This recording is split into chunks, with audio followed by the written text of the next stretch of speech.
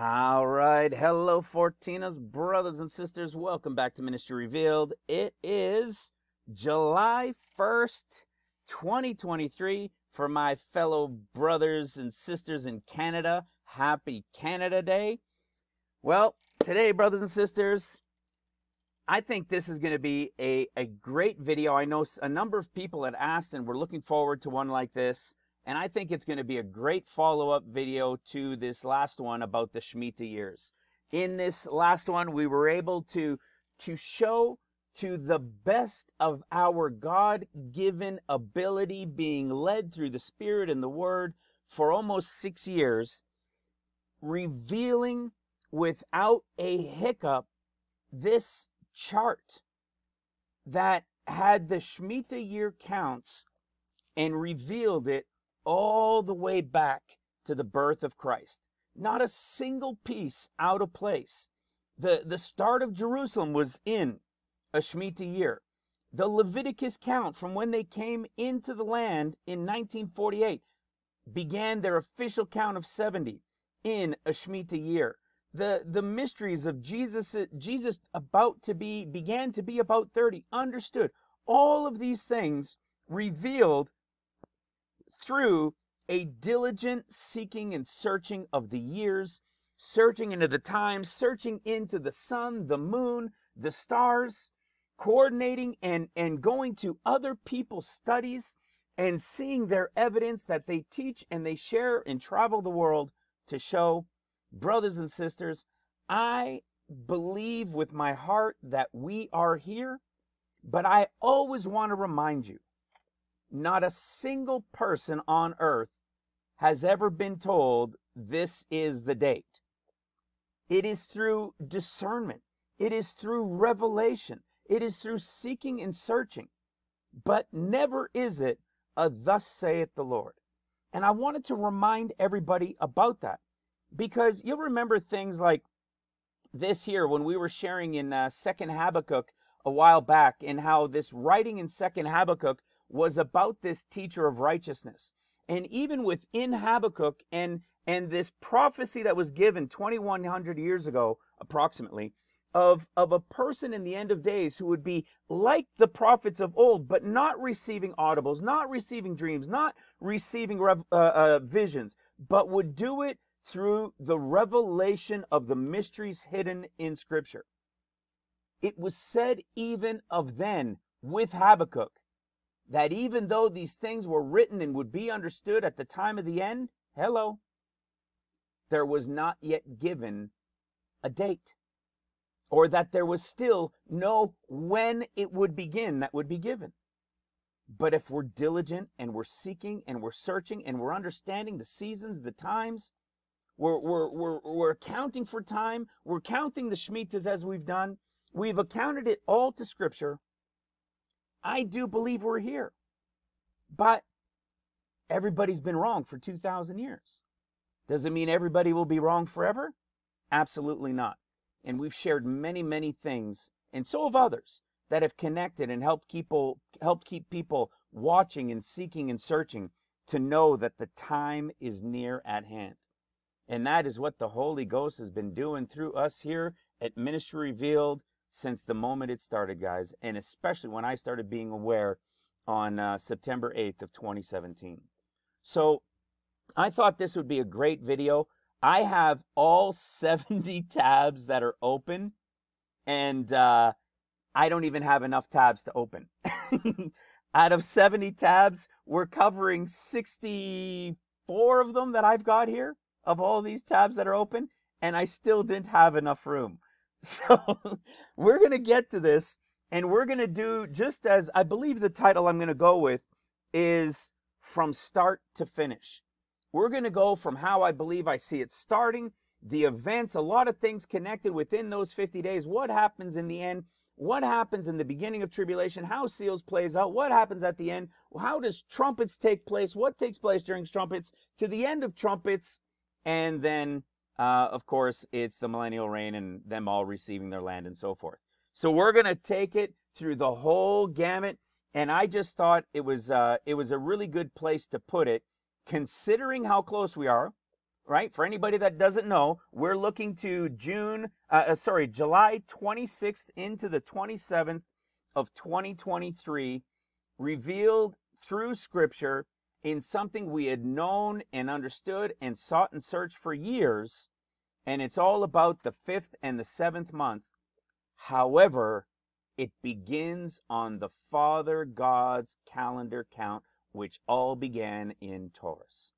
As it was in the beginning, so shall it be in the end. Whoever finds the beginning finds the end, for in the beginning there the end shall be. And guess what, brothers and sisters? They shall not taste of death.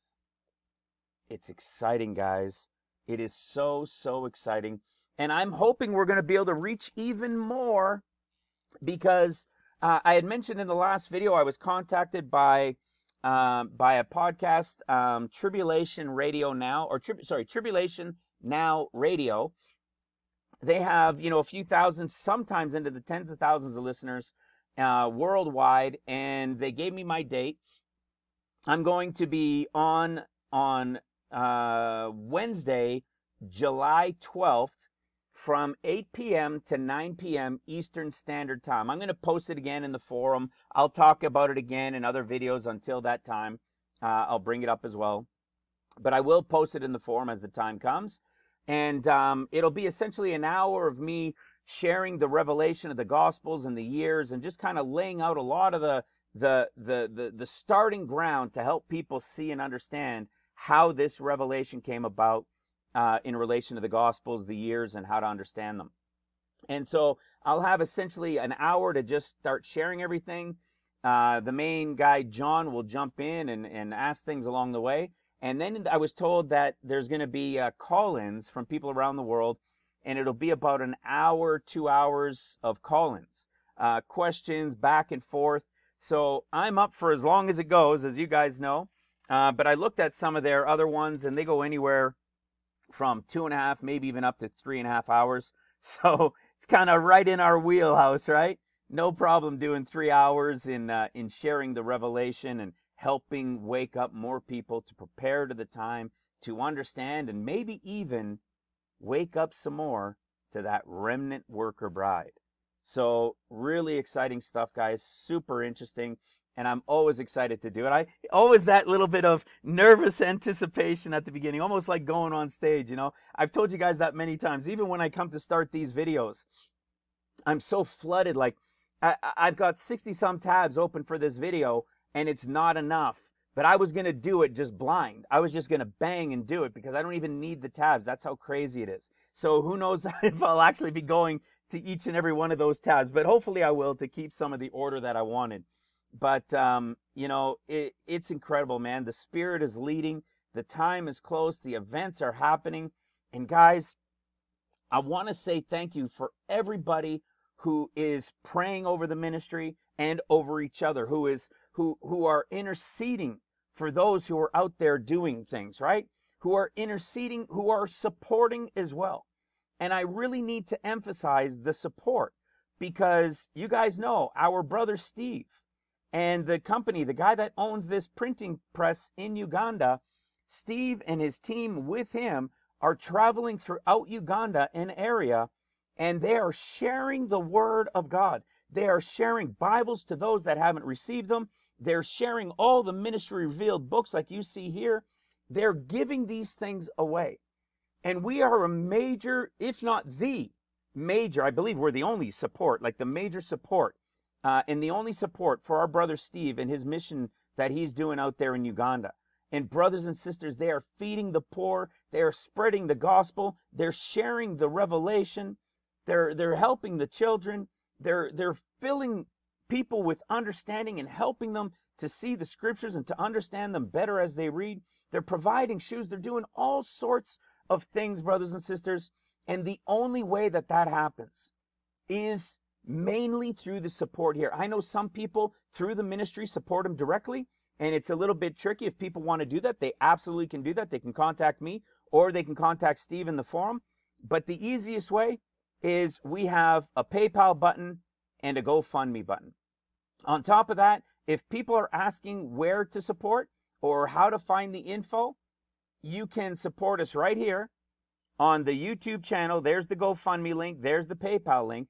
But under every video, we have right here, you go to the description box, you click more under the description box in the videos. There's the PayPal link. There's the GoFundMe link. And here's the info for anybody that wants to send anything in the mail. So one of the reasons I'm bringing this up now as well is because Steve is about to go do another mission. They're going out. It's a whole conference taking place. If I'm not mistaken, I believe there's even thousands of people that are going to be there. It might even go into the tens of thousands. So it's not that we're going to be able to provide all of these books for everybody. We're not going to be able to feed and to do everything that's needed for everybody.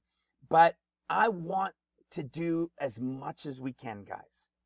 So when the support comes in, it has to hit my account. And when it hits my account, I transfer chunks to Steve at a time. And the reason I do it is for him to be able to manage it, and because of the source that we use to transfer the funds to him. They are instant, by the way, guys. Just so you know, when I transfer the funds to Steve, he has them instantly. All right? Like within a minute or two when I transfer it. I let him know it's been transferred, and he's off to the races. Paying for printing, buying Bibles, buying food, setup, supplies, travel. All right? So I wanted to put that out there because you guys have been so generous with your support, with your prayers, and with your intercessions. We always need that to continue. We don't need much here in our house, but we do have also brothers and sisters here in this ministry that I've been receiving messages from that are really struggling right now and need help with some bills and so forth. So there is that as well. So we also want to try and take care of our own backyard of brothers and sisters here too. So with that, guys, I appreciate it. I always appreciate it. I'm always so grateful. And I can't wait to see what's going to be done. I can't wait to see the reward of what is taking place in Uganda and with Steve, and not what I'm doing, but what we are collectively all doing. It's a beautiful thing, guys. I would not have thought this in a million lifetimes if I was given a million lifetimes. I mean, I was an entrepreneur. You guys know my story. I still pinch myself and shake my head sometimes because I still can't believe it. It's a wild thing. So with that, let me share something before I go to the intro portion. Let me share something that was shared by one of our brothers in Florida. I've mentioned him a few times. Dennis, our brother Dennis, shared me some info that he found in a comment on somebody's video. And it was about King Charles. And we all know King Charles, you know, he was quite the activist. And he said when he became king, he would be less of an activist. Well, it turns out King Charles is still quite the activist. And he came out and he unveiled what he calls the climate clock. And he did it with the mayor of London. He did it, let me show you this. He did it on May 28th. He said when they push this climate clock, they call this climate clock, they call it the countdown of doom, or they count it the catastrophic tipping point on Earth. How funny that was, right? Sorry, give me one sec. Could you imagine, guys? They push this clock on, you're going to love this. Some of you guys are going to freak out if you've been here in the ministry for a while. They push this clock on, June 28th, 2023, and proclaimed that we had 6 years and 24 days remaining before absolute catastrophe would be on the earth. Hello. Can you say, holy beep? Come on, guys. He's giving us down to the days? I thought, this is absurdity. How could this be? So when I had asked our brother for, where is the article, I was like, I'll just go look for it, right? I couldn't believe it. Let me show you guys something, and you'll understand why it's freaky. They made this they made this happen. They did this on June 28th of 2023, for which they said, you ready for this? For which they said on June 28th, 2023, there was 6 years and 24 days. Do you guys know that in 6 years and 24 days from now is July 29th? Is July 22nd, 2029? You may say, okay, well, what does that really matter? Well, let me show you something. For anybody that's been watching for a little while, what do we know the 7th Sabbath day count ends at? The 8th of Av. And then the 50 days begin, right? What is this entire period right here? This entire connection is about the first attack on Israel that relates to the 9th of Av. Okay? What else do we know? Well, for the Jews, if the 9th of Av falls on a Sabbath, then they observe it on the 10th, which would be on the Sunday. Okay? So everybody that looks into these things understands that. We know that the above 14 years is going to kick off everything on the 9th of Av, for which we're going to cover and go into these things today. And go into the whole storyline that will begin right here. All right? What do you think 6 years and 24 days from now is? Well, let's go have a look. Let's go to July 22nd, 2029. What do you get? The 9th of Av. Remember, it's on a Sabbath, so they observe it over here. What is the whole story of the 9th of Av? It's from about the 7th to the 10th. He said 6 years and 24 days. And it just so happens to land on the day from the beginning of the pre-trib escape. Do you know why this is extra interesting for us? Because we know that the truth of the end of days isn't 7 years of tribulation. We know the truth is the revelation of 14 years, which of course throughout this we will touch on tonight. For anybody that's new to the ministry, this is where I'm now going to show you. If you're new and you're saying, you're going to hear me talk about this difference of who the Gospels are speaking to, you're going to hear me talking about this 14 years in a period of time above 14 years, there's two places you can get the understanding of it to begin to understand it. On YouTube, come to the playlist right here. That's a close-up of our brother Steve. This is the playlist right here, and come to this one right here. The Revealed End Time Study Note Series. Click on this. Gospels. No commercial this time. Thank you. And you're going to come to this playlist right here. This first video is a 22-minute video that will introduce these next 3 videos. You're going to begin to understand in this overview the revelation of a 30-minute Bible study to begin to help you understand the revelation of who the Gospels are speaking to. You're going to see that Matthew, Mark, and Luke in the end of days with the Synoptic Gospels is Luke, Mark, and Matthew. You're going to see that Jesus was arrayed in a gorgeous robe, which means white, radiant, beautiful. You're going to see in Mark he was arrayed in purple. In Matthew he was arrayed in scarlet. And we know that the tribulation colors is white for the bride of Christ, not tribulation. We know purple and scarlet are tribulation colors that the woman riding the beast has. You see, it will all start to come to be revealed to you, but it all begins with a 30-minute Bible study. That's all we ask. Just start with these first 4 videos. This will set you up to understand. This will lead you into the understanding of who the Gospels are speaking to.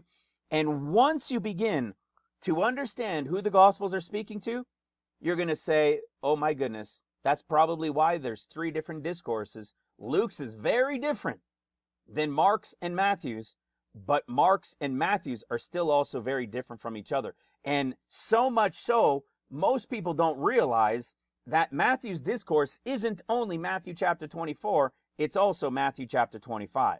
So they are all very different from each other. And once you begin to understand who the Gospels are speaking to, you will see this understanding of 14 years and this portion called above. Then you're going to say, how on earth over all of these centuries did we miss it? The answer is found in the fourth big video, almost 3 hours long, called It's All Because of Matthew.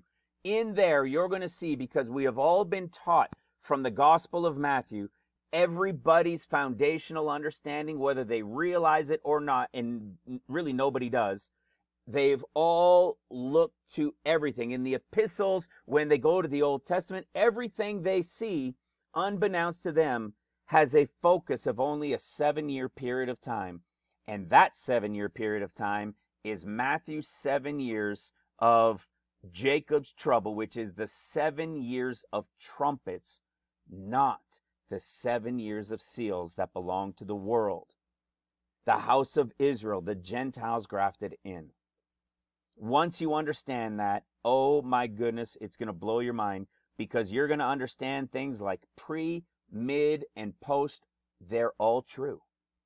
Luke is pre, Mark is mid, Matthew is post.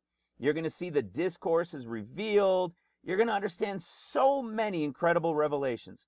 And one of the places, since you're on YouTube, most likely watching this, you can simply just come to that playlist here on YouTube. The other place you can go is here on Ministry Revealed. You can go to the menu and you can go into the intro.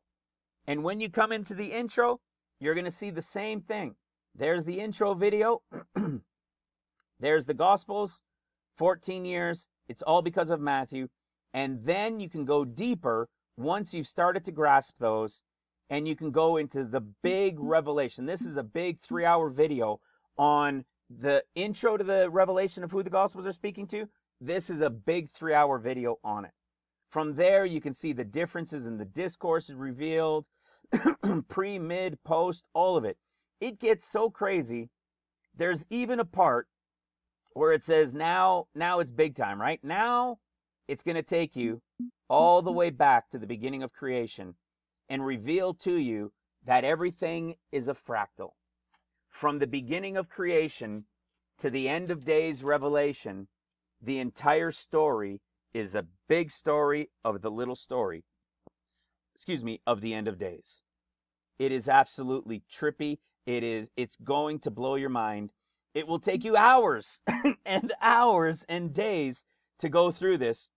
But if you ask anybody here in Ministry Revealed who came across the ministry and it started to click and things started to make sense, I know hundreds of people in the ministry who stopped everything that they were doing and spent a weekend watching video after video after video, seeking it out, searching it for themselves, taking notes and everything else, guys. It is worth it. I promise you, it's worth every moment of your time. All right? So with that, let me show you what we were talking about with Prince Charles and how this will also lead us in, because it's definitely going to be a part of tonight's topic, and how this period of time that leads us into 2029 at the 9th of Av time frame, why it's a big deal. Because once you understand that the tribulation is truly 14 years long, it is 2 sets of 7. When you realize that when the tribulation begins, not at the pre-trib escape, but when that above portion is finished and the 14 years truly officially begins, it will begin with the destruction of Jerusalem, an attack on Jerusalem, which we're going to cover. When that attack on Jerusalem happens, that is going to be the beginning of World War III. That is, you could say it's the opening scene. It's not really the opening scene. When you see what we're going to talk about in the things that happen first, in the first 50 days in the above portion, you'll understand that's not the opening scene. But you're going to understand that it's at World War III and at the destruction of Jerusalem and them being removed from the land for 7 years before the rebuilding of the temple could take place, because they've been disobedient in the land. The land must rest for 7 years. So when he says 24 days, 6 years and 24 days, what is he saying happens? Climate devastation, climate apocalypse is what some people are calling it in the media. Do you know what 6 years and 24 days is from now? It's somewhere in the range of the end of the 6 years of seals. It's the time frame of the end of the 6th year of seals. How about we read what it says and see if maybe King Charles knows some things that we have also come to understand. But I believe it is a setup on their end by declaring this period of time. Why? Because we know who's coming at the end of the 6th seal. And so they want to make it seem like it was all this man stuff and everything else, that destruction is coming from above. Let's see what the 6th seal that's going to happen in 6 years from now, a little less than 6 years, once the tribulation begins. Let's see what's going to happen. Revelation chapter 6, verse 12. And I beheld when he had opened the 6th seal, and lo, there was a great earthquake, and the sun was black as sackcloth of hair, and the moon became as blood, and the stars of heaven fell unto the earth, even as a fig tree casteth her untimely figs when she is shaken of a mighty wind. Now listen to this. Verse 14. And the heaven departed as a scroll when it is rolled up together, and every mountain and island were moved out of their places. The kings of the earth hid, the great men and rich men, the chief captains, mighty men, every bondman and every free man hid themselves in dens and in the rocks of the mountains. You see, absolute chaos is going to be raining down on the earth. You know, it kind of baffles me to think that it would be, that they would try to make this a deception for 6 years into seals. You see what this does? This adds to the excitement of knowing that the time is at hand, in my opinion. Because this apocalyptic, catastrophic devastation coming in the time frame he said is literally the time towards the end of the 6 years of the first 6 years of seals. And look at what it talks about. How on earth can anybody be so deceived by that point to think that it was because of the devastation of men? Right? Because of their lack of climate change. We know what it is, guys. It's the Lord coming on heavenly Mount Zion. Right? Verse 16 and 17.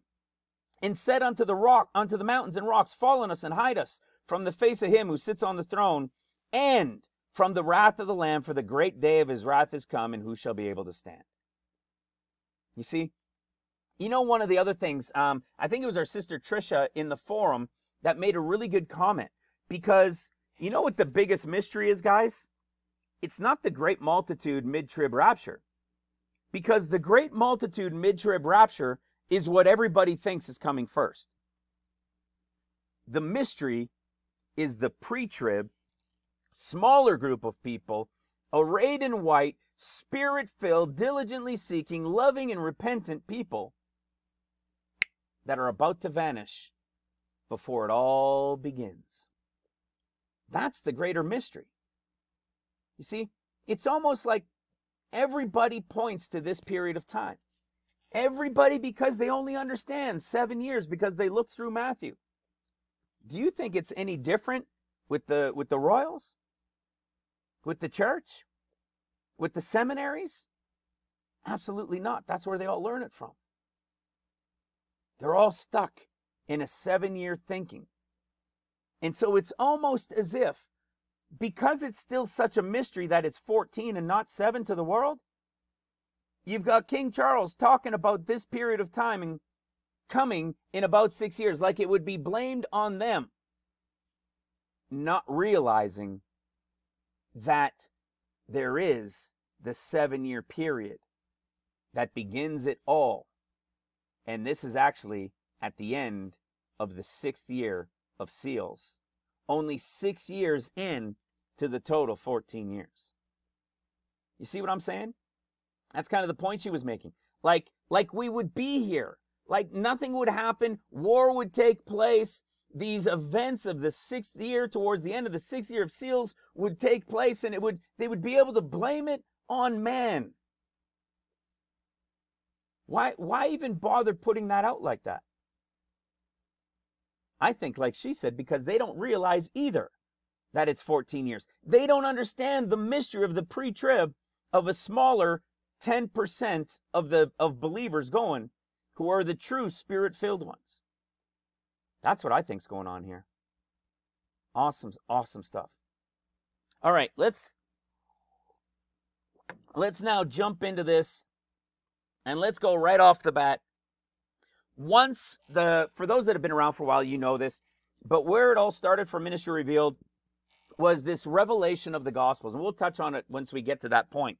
But that was in early September 8th of 2017 that it began, and by late September or into October, I think it was into October, I then came across this piece of scripture. And when people don't have end time eyes, they look at it and they're like, oh, this is Paul. What are you talking about? It's not a future thing. Paul did this. Paul did that at that time and this. What people fail to see is that prophecy is all throughout Scripture from beginning to end. And they just completely miss it. And one of the biggest reasons, it's like what we call end time eyes. You know, you have to begin with the revelation of who the Gospels are speaking to be able to see and understand exactly what he is prophetically talking about here in 2 Corinthians chapter 12. Because everybody loves to go to this one. Was caught up into paradise.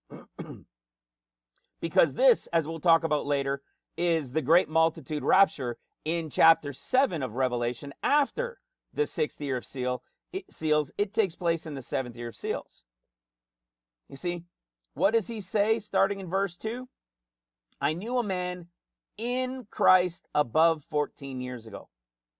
There's a whole bunch. This piece of scripture right here, this portion of one verse, it's the whole revelation. It's like the whole opening gamut of the whole story of tribulation. Those who are in Christ are about to go like, such as one means like, a rapture to the third heaven. Not everybody, not the next group that is such a man, meaning like the first one, but not really. Why? Because the ones that were in Christ are the ones that are in Christ Spirit-filled, as Romans 8 talks about. Well, what does it say about this group that Paul has given us in a typology here of himself? Who is this group in Christ and above 14 years ago? Well, for those that have been around, you know that it relates to a pre-group, it relates to a mid-group, and it relates to him saying, behold, behold, the third time, I am ready to come to you. You see, what do you have? You have a taking, a caught up to the third heaven, you have a caught up to paradise, and then you have the return, him coming to you. Guys, it is everywhere throughout Scripture. So what is this in Christ above 14 years ago? Okay? That's where we're really going to get started here.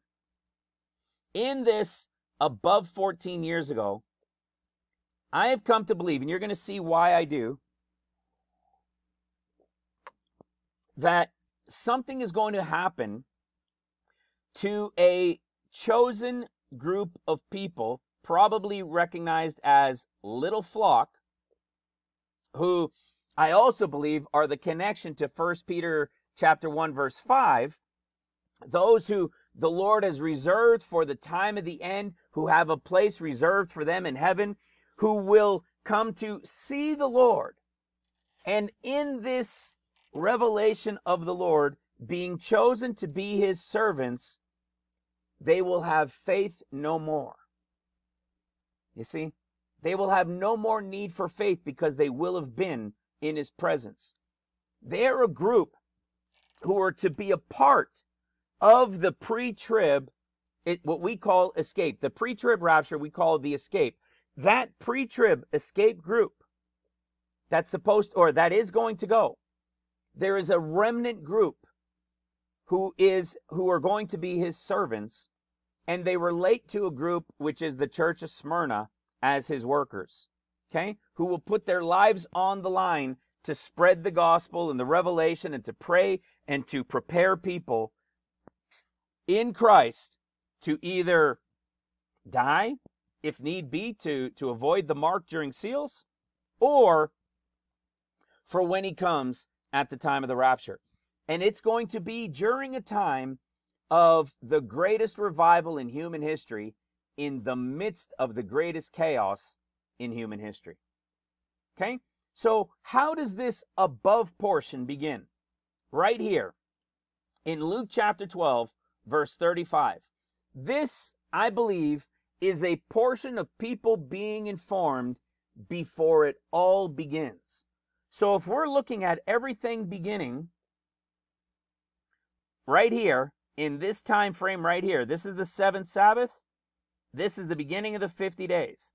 So at the escape of the bride of Christ, depending where you are in the world, I believe shortly before it. I don't know if it's 2 days before, I don't know if it's a day, I don't know if it's an hour or 5 minutes before. But what I believe is going to happen is right here. It says in Luke chapter 12, verse 35, "Let your loins be girded about, and your lights burning, and you yourselves like unto men that wait for their Lord when he will return from the wedding, that when he cometh and knock, they may open unto him immediately. Blessed are those servants whom the Lord when he cometh shall find watching. Verily I say unto you, that he shall gird himself and make them to sit down to meat, and will come forth and serve them." This group right here is what we call the Smyrna Remnant Worker Group Bride. They are the Luke 24, 2 on the road to Emmaus, who I believe the 2 represent the portion of the good side of Dan and Ephraim, who are missing from the 144. I believe there are 2 sets of 12,000 who will be the ones sent out to start this entire period of time. But this right here, I believe, is the Lord telling them right before it happens.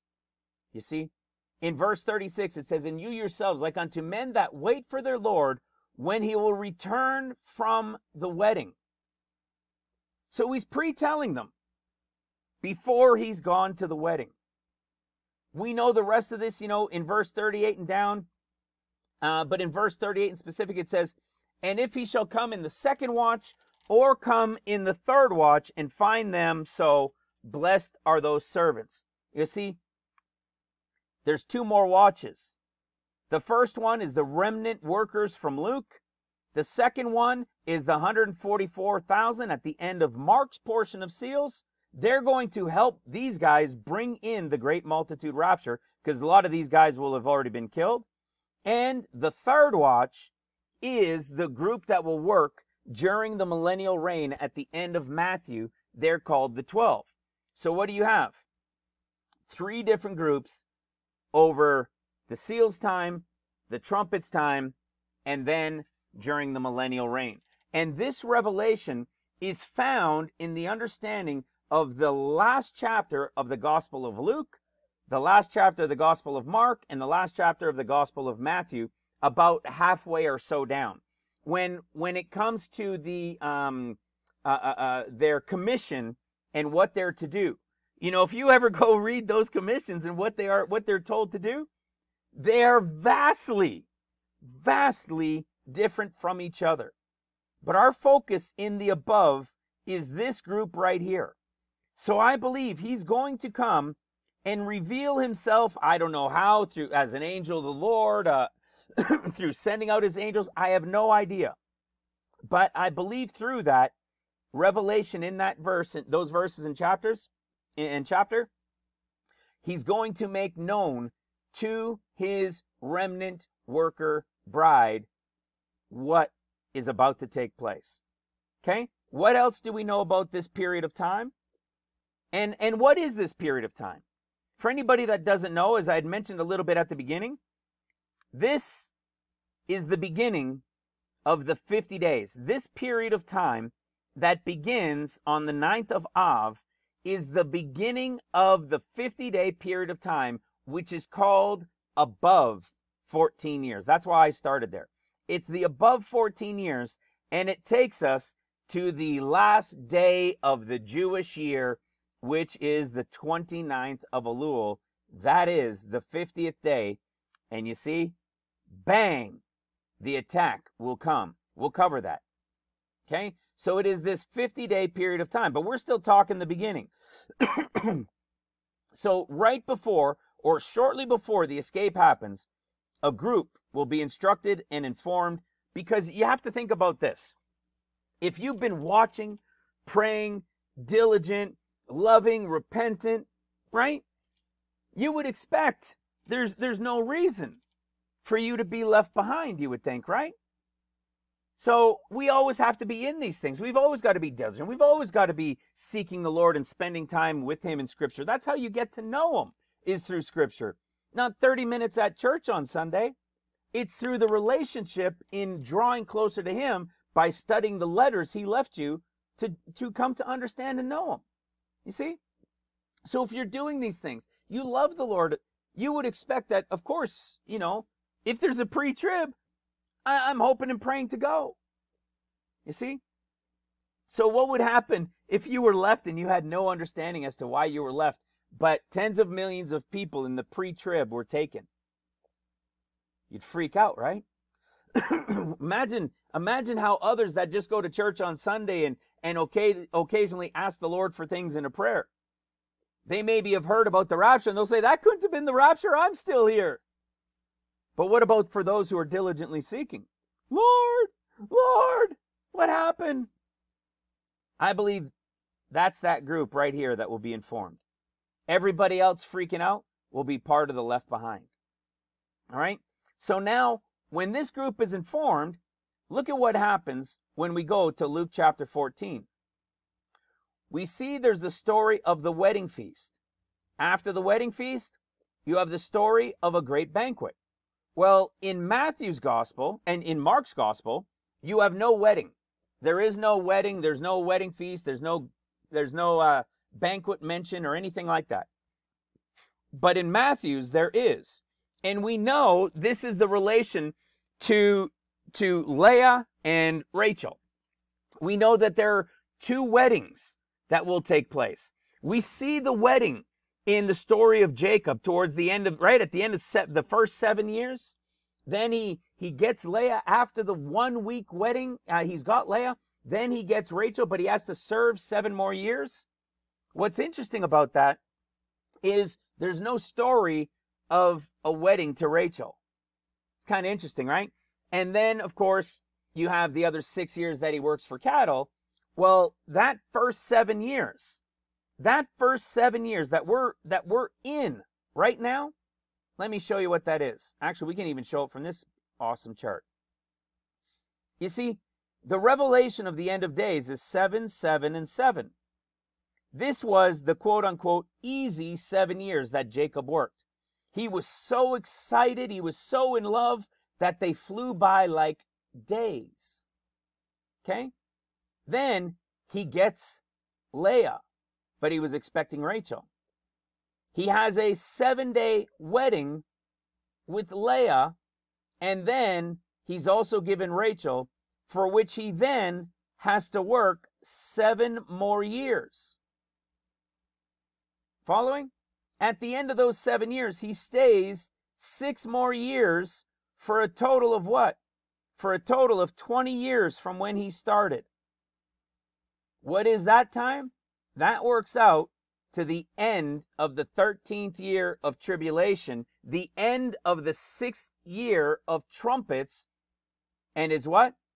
When the Lord returns feet down on the Mount of Olives. We're going to show you all this. We're going to show you this connection with the 13 as well, and who's a part of it, and what this, after that 13 years, what happens in that 14th final year. You see, but that's the picture, excuse me, that's going on. And what do we know? There's a Leah wedding, the Gentile bride, right? And then what happens at the end? What happens at the end of 14 years? Well, These represent the 7 days as years as unleavened bread. They're called the bread of affliction. These represent the 7 years as the 7 days of tabernacles. And what is the 8th day of tabernacles? The new beginning, the final Jubilee. What happens at the end of the 14 years of tribulation? There's going to be a 7-day wedding. That's exactly what you get in Matthew chapter 25. But what happens is everybody, because their focus is always in Matthew, they have no understanding that what they're actually pointing to with the foolish and the wise virgins and all of that has zero to do with pre-trib and 100% to do with the end of the 14th year. It's the story that all Jews know about, that you can, I've got a young son who's maybe 2, and somebody, a best friend, has his daughter just born, and we go into an agreement that when they're of age, when she's of age, they're going to get married. They make an agreement, and at 13 years, see, like 13 years of seals, right? 7 of seals, 6 of trumpets. At the end of 13 years, she's of age. The contract becomes binding. They're married, but it's a preparation time. He goes away. He prepares for that final year. That's Matthew chapter 20. Well, that's actually the end of Matthew. And then Matthew 25 is the end of the 14th year, the end of that final 14th year, where the place has been prepared. She's been readying herself, getting all set up for that 1 year. And then the Lord returns. And when the Lord returns, what is it? There's the shofar blast, the sun has returned, and the great wedding is now going to take place. When does that wedding take place? It takes place at the end of the 14th year for 7 days. How did it start? A wedding for 7 days. And when it's all over, a wedding for 7 days. One is the Gentile, one is the Jew. You see, guys? It's all here. The whole story is laid out in order. It's absolutely incredible. So, what about this one that we're talking about now in the above portion? This is why you have the wedding in Luke, not in Mark, and then you have it in Matthew. And why Matthew's is also directly correlated to the end of the 14 years. That's why it's in chapter 25 when the tribulation is done. It's crazy. So, what do we know about this wedding feast? Well, of course, this one is also very different than Matthew's and what it talks about. So it talks about when you're bidden in verse 8, Luke 14, verse 8. When thou art bidden of any man to a wedding, sit not down in the highest room, lest a more honorable man than thou be bidden of him. Okay? So this is something we've talked about many times. Don't go sit. When you're taking pre-trib, anybody listening to my voice, if pre-trib hasn't happened yet, and you're taken in the pre-trib and you're not a remnant worker, do not go sit down in the highest room in your excitement when you get to the third heaven. Go to the lowest room. You don't want to be embarrassed by somebody more honorable coming and getting that seat and them telling you to move down lower.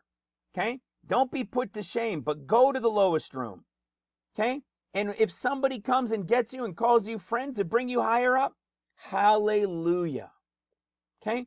This right here, this parable of the wedding feast is the pre-trib Gentile bride of Christ taken to the third heaven. That is the literal story of what's going on here. And I have prayerfully said this enough times so that everybody knows when you get there, we were the ones that heard it, right? We understood the scripture that told us to go to the lowest room. All right?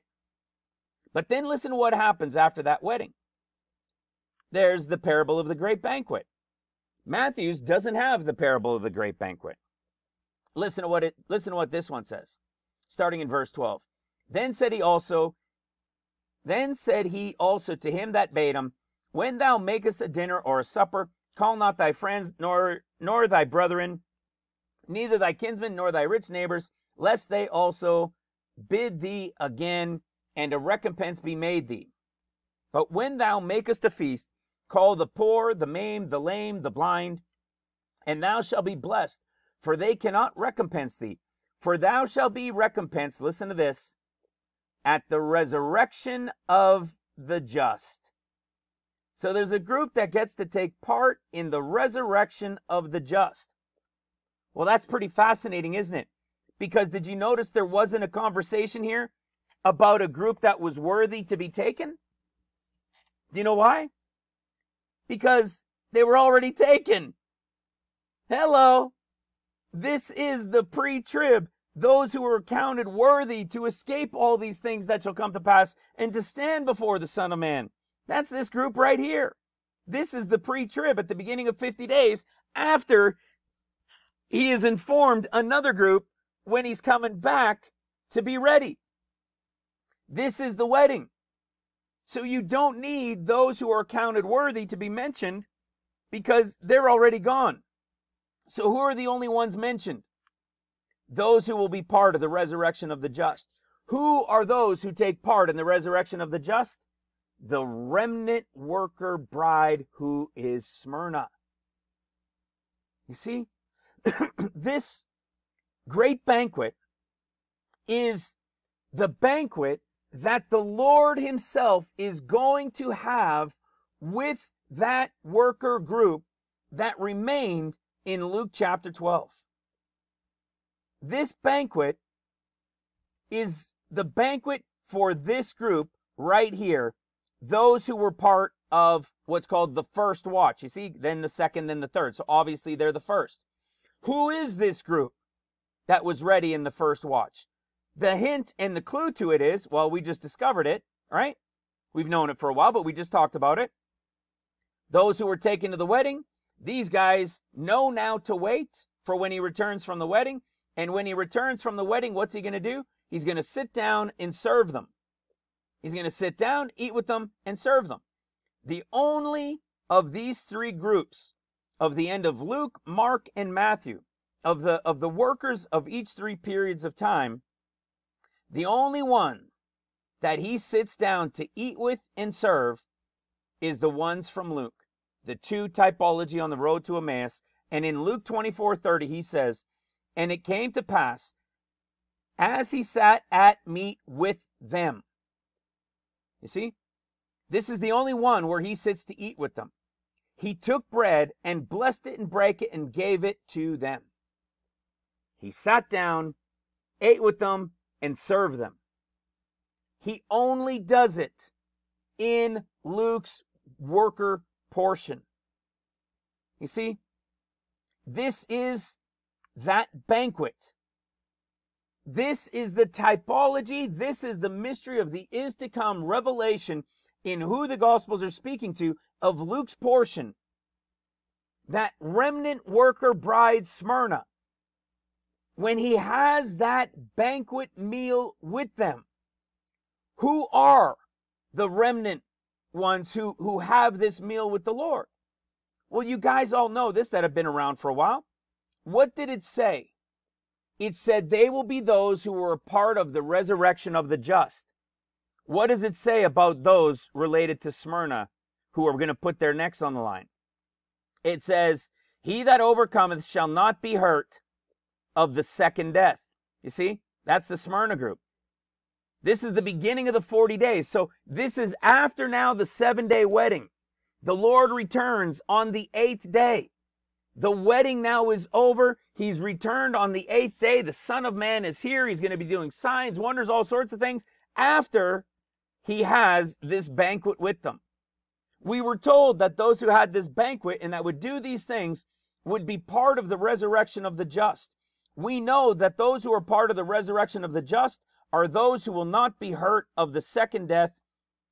And we read about it in Revelation chapter 20 when he's talking about returning and now the millennial reign beginning. Listen to what he says. It says, but the rest of the dead which live not again until the 1,000 years were over, were finished. Oh, let me start up here. Okay? Those who did not take the mark, those that were beheaded for him, right? Did not take the mark or anything. And they lived and reigned 1,000 years with him. But the rest of the dead lived not again until the 1,000 years were finished. This is the first resurrection. Blessed and holy is he that has part in the first resurrection. On such the second death has no power. But they shall be priests of God and of Christ, and shall reign with him 1,000 years. Who are they? Clearly, the ones as Smyrna, who will not be hurt of the second death. You see, every single part of this is correlated so that when we went to see what happened after this accounted worthy group is taken, we see that he's having the banquet with those who will be part of putting their necks on the line and will take part in the resurrection of the just. How can we prove this group here is the pre-trib and this group here as the remnant workers? Well, we know this one quite well as well. Let's go to Luke chapter 22. And in Luke chapter 22 or Luke 22? Luke 20. Dun, dun, dun, dun. No, Luke chapter 20. I was going on both sides. I was doing this afternoon. It was 22 and then I go there. No, 21. No, the other one is 22. This one's 20. Okay? We all know this story. Okay? The story about at the resurrection, you know, she married 7 husbands. One died, the next one. Who's she going to be married when she goes to heaven? And we see that the children of this world marry and are given in marriage, but they which shall be, listen to this, accounted worthy to obtain that world. And you see this? Comma, and. For those that are new to the ministry, you want to watch the video in that series called Comma, and. It's something so beautiful, it's going to blow your mind, because most of us throughout forever have just read through these things as if they mean nothing. Like if there's no and there, then it doesn't really mean anything. Well, it couldn't be further from the truth. Okay? It means a separation and addition to. Means that there's an accounted worthy group, which is one group, and the other group is those who are the resurrection of the dead. I told you I'd show you both.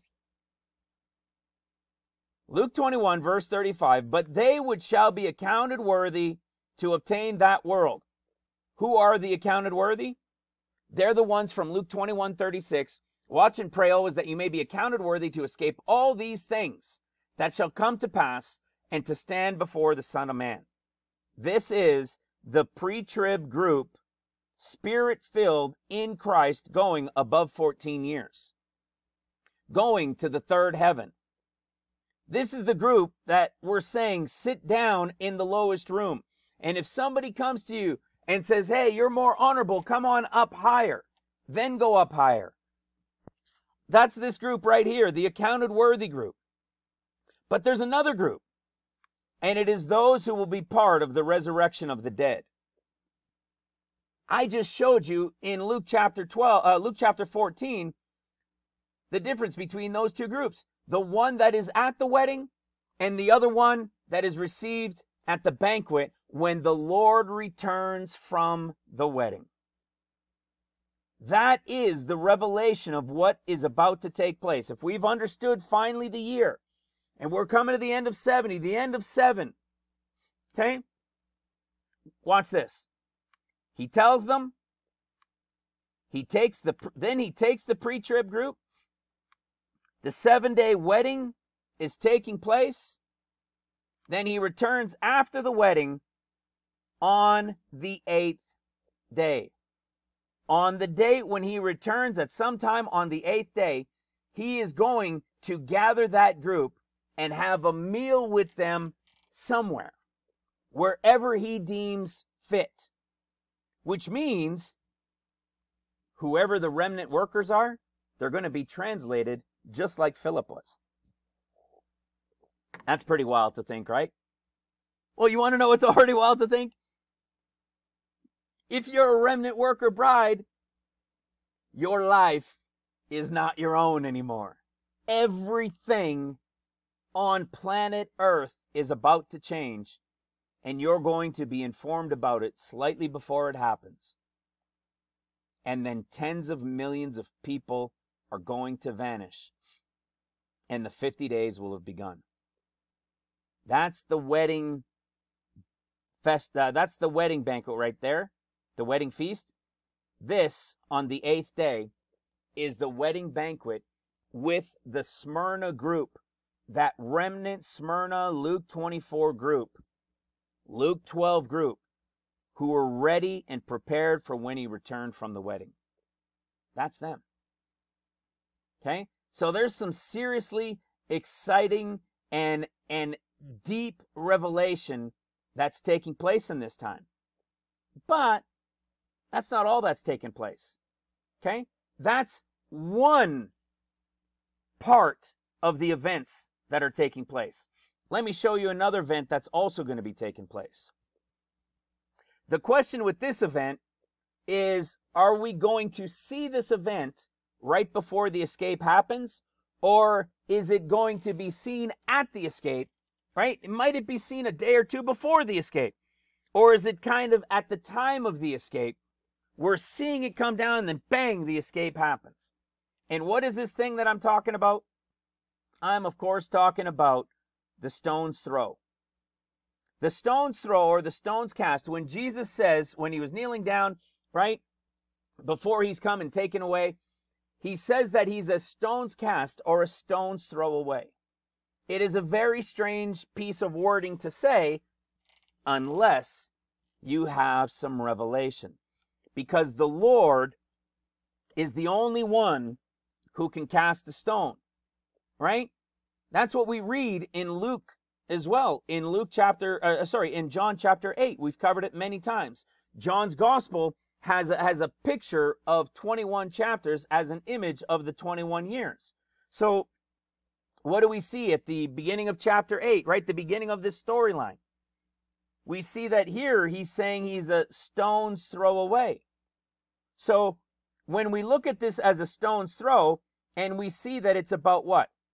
2.5 or so days before his resurrection, which starts Luke chapter 24, the question is it going to be, let me use the calendar.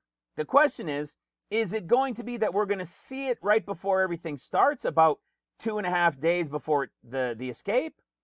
Or is it that the stone's throw is going to be about 2.5 days away? Okay? Is it going to be 2.5 days away to when he's coming to start his 40 days after the wedding? That's still kind of up in the air.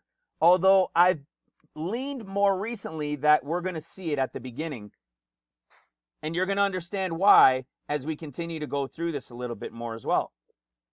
Because this stone's throw, which is a very big deal. And let me go to John 8 just to show you. In John chapter 8, this wording that we have right here is the wording that we have at the end of Luke's discourse. So when he says, watch and pray always that you be counted worthy to escape all these things that shall come to pass and to stand before the Son of Man. It then says, and then he went to the Mount of Olives, and they went early in the morning to sit down and to listen to him. So if this is the same typology of now the escape happening, what's happened, then there's your woman in adultery, which just is another definition, you could say, for a Gentile bride, right? They were adulterers, they were dogs, they were called all sorts of things as Gentiles. And we see this Gentile woman being brought to him. We have this picture of the wedding taking place. And then they say, oh, we want to stone her, we want to stone her. And of course, Jesus says, him that was out, only he that was without sin, let him cast a stone at her. So there's only one who can cast the stone. Whether this is a picture of already being in heaven, or whether it's a picture of just before he rescues her, is the question. But I think we're going to still get more clarity, because like I said, I think it's just right as things are about to begin that we would see the stone's throw, and as it's seen, bang, the escape happens. So here he is. Who is the only one without sin? Jesus is the only one without sin. He's the only one that can cast a stone at her. Okay? And then they all feel convicted. They walk away, and Jesus is left alone. and the woman standing in the midst. Remember, standing before the Son of Man? He lifted himself up like he was bent on a knee, like a proposal, like he was there before her. Okay? And then we see the typology of the 40 days of the Son of Man beginning. Him coming back 8 days on the 8th day after the 7 days of the wedding, when he comes to say he is the light of the world, to shine his light in the darkness. This is a picture of the Son of Man beginning the 40 days. This is a picture of what appears to happen either right before the 7 days or the 50 days begin and the wedding starts, or sometime in the midst of it. Okay? So there it is again. Two places where we've got this picture of a stone's throw, and in no other place within the Gospels do you have that stone's throw with the relation to Jesus saying he's a stone's throw away. You see, this is the mystery that we talk about in the differences in the Gospels. When you understand these differences, the scriptures will mind-blowingly open up to you as you have never understood them before. And you'll realize that the entire storyline built into it is a layer under the layer, and it's all prophecy. It's all prophecy. So now, what is this stone's throw, and why do I believe that we would see the stone's throw before, at least before he comes back on the 8th day? So either right near the beginning of the 7 days or before the 8th day when he returns. So we're not talking about a long period of time. We're saying that we'll see the stone's throw anywhere between here and here. If this is the year, whatever that 50 is about to begin, this is something that is going to be seen within this period of time, within that first 7 days of everything beginning. Let me show you and let me prove to you a little bit more what I mean. If you go to the book of Revelation and you go to chapter 2, you see Smyrna and the representation of Smyrna, which is that group that we just talked about, their representation is at the beginning of the 40 days of the Son of Man, when he returns from the wedding. Now, does he meet with them before everything starts? Yes, he briefly meets with them before it all starts. But once he comes after the wedding to sit down and eat with them and serve them and all that stuff, it's the beginning of the 40 days of the Son of Man, in the portion still called the above portion of the 14 years. Okay? They're going to follow him for the 40 days, and then we'll go into the rest of these things that they will do afterwards, and that'll take us into the tribulation years. So, what happens though first? Well, the first part that comes is Ephesus. So, Ephesus and the representation of Ephesus, you see, this here, the 8th day, after the 7-day wedding, this 8th day is the conversation to Smyrna, to the Luke 24 remnant worker bride portion. But Ephesus is the beginning of the 50 days until the end of the 7 days. And this is all about the apostles. So there are also going to be modern day apostles that are going to be walking the earth again as well. Their representation is John chapter 20. Okay? Their representation is John chapter 20. So what you get is in Luke chapter 24, he does two things. We know that he informs the remnant worker bride. They're going to be informed, and then this right here is the pre-trib bride of Christ. In Luke chapter 24:3, it says, "And they entered in and found not the body of the Lord Jesus." Okay? Who is his body but his bride? This is why you don't find this in the other Gospels at the resurrection story. You don't find the body, the word the body, being gone.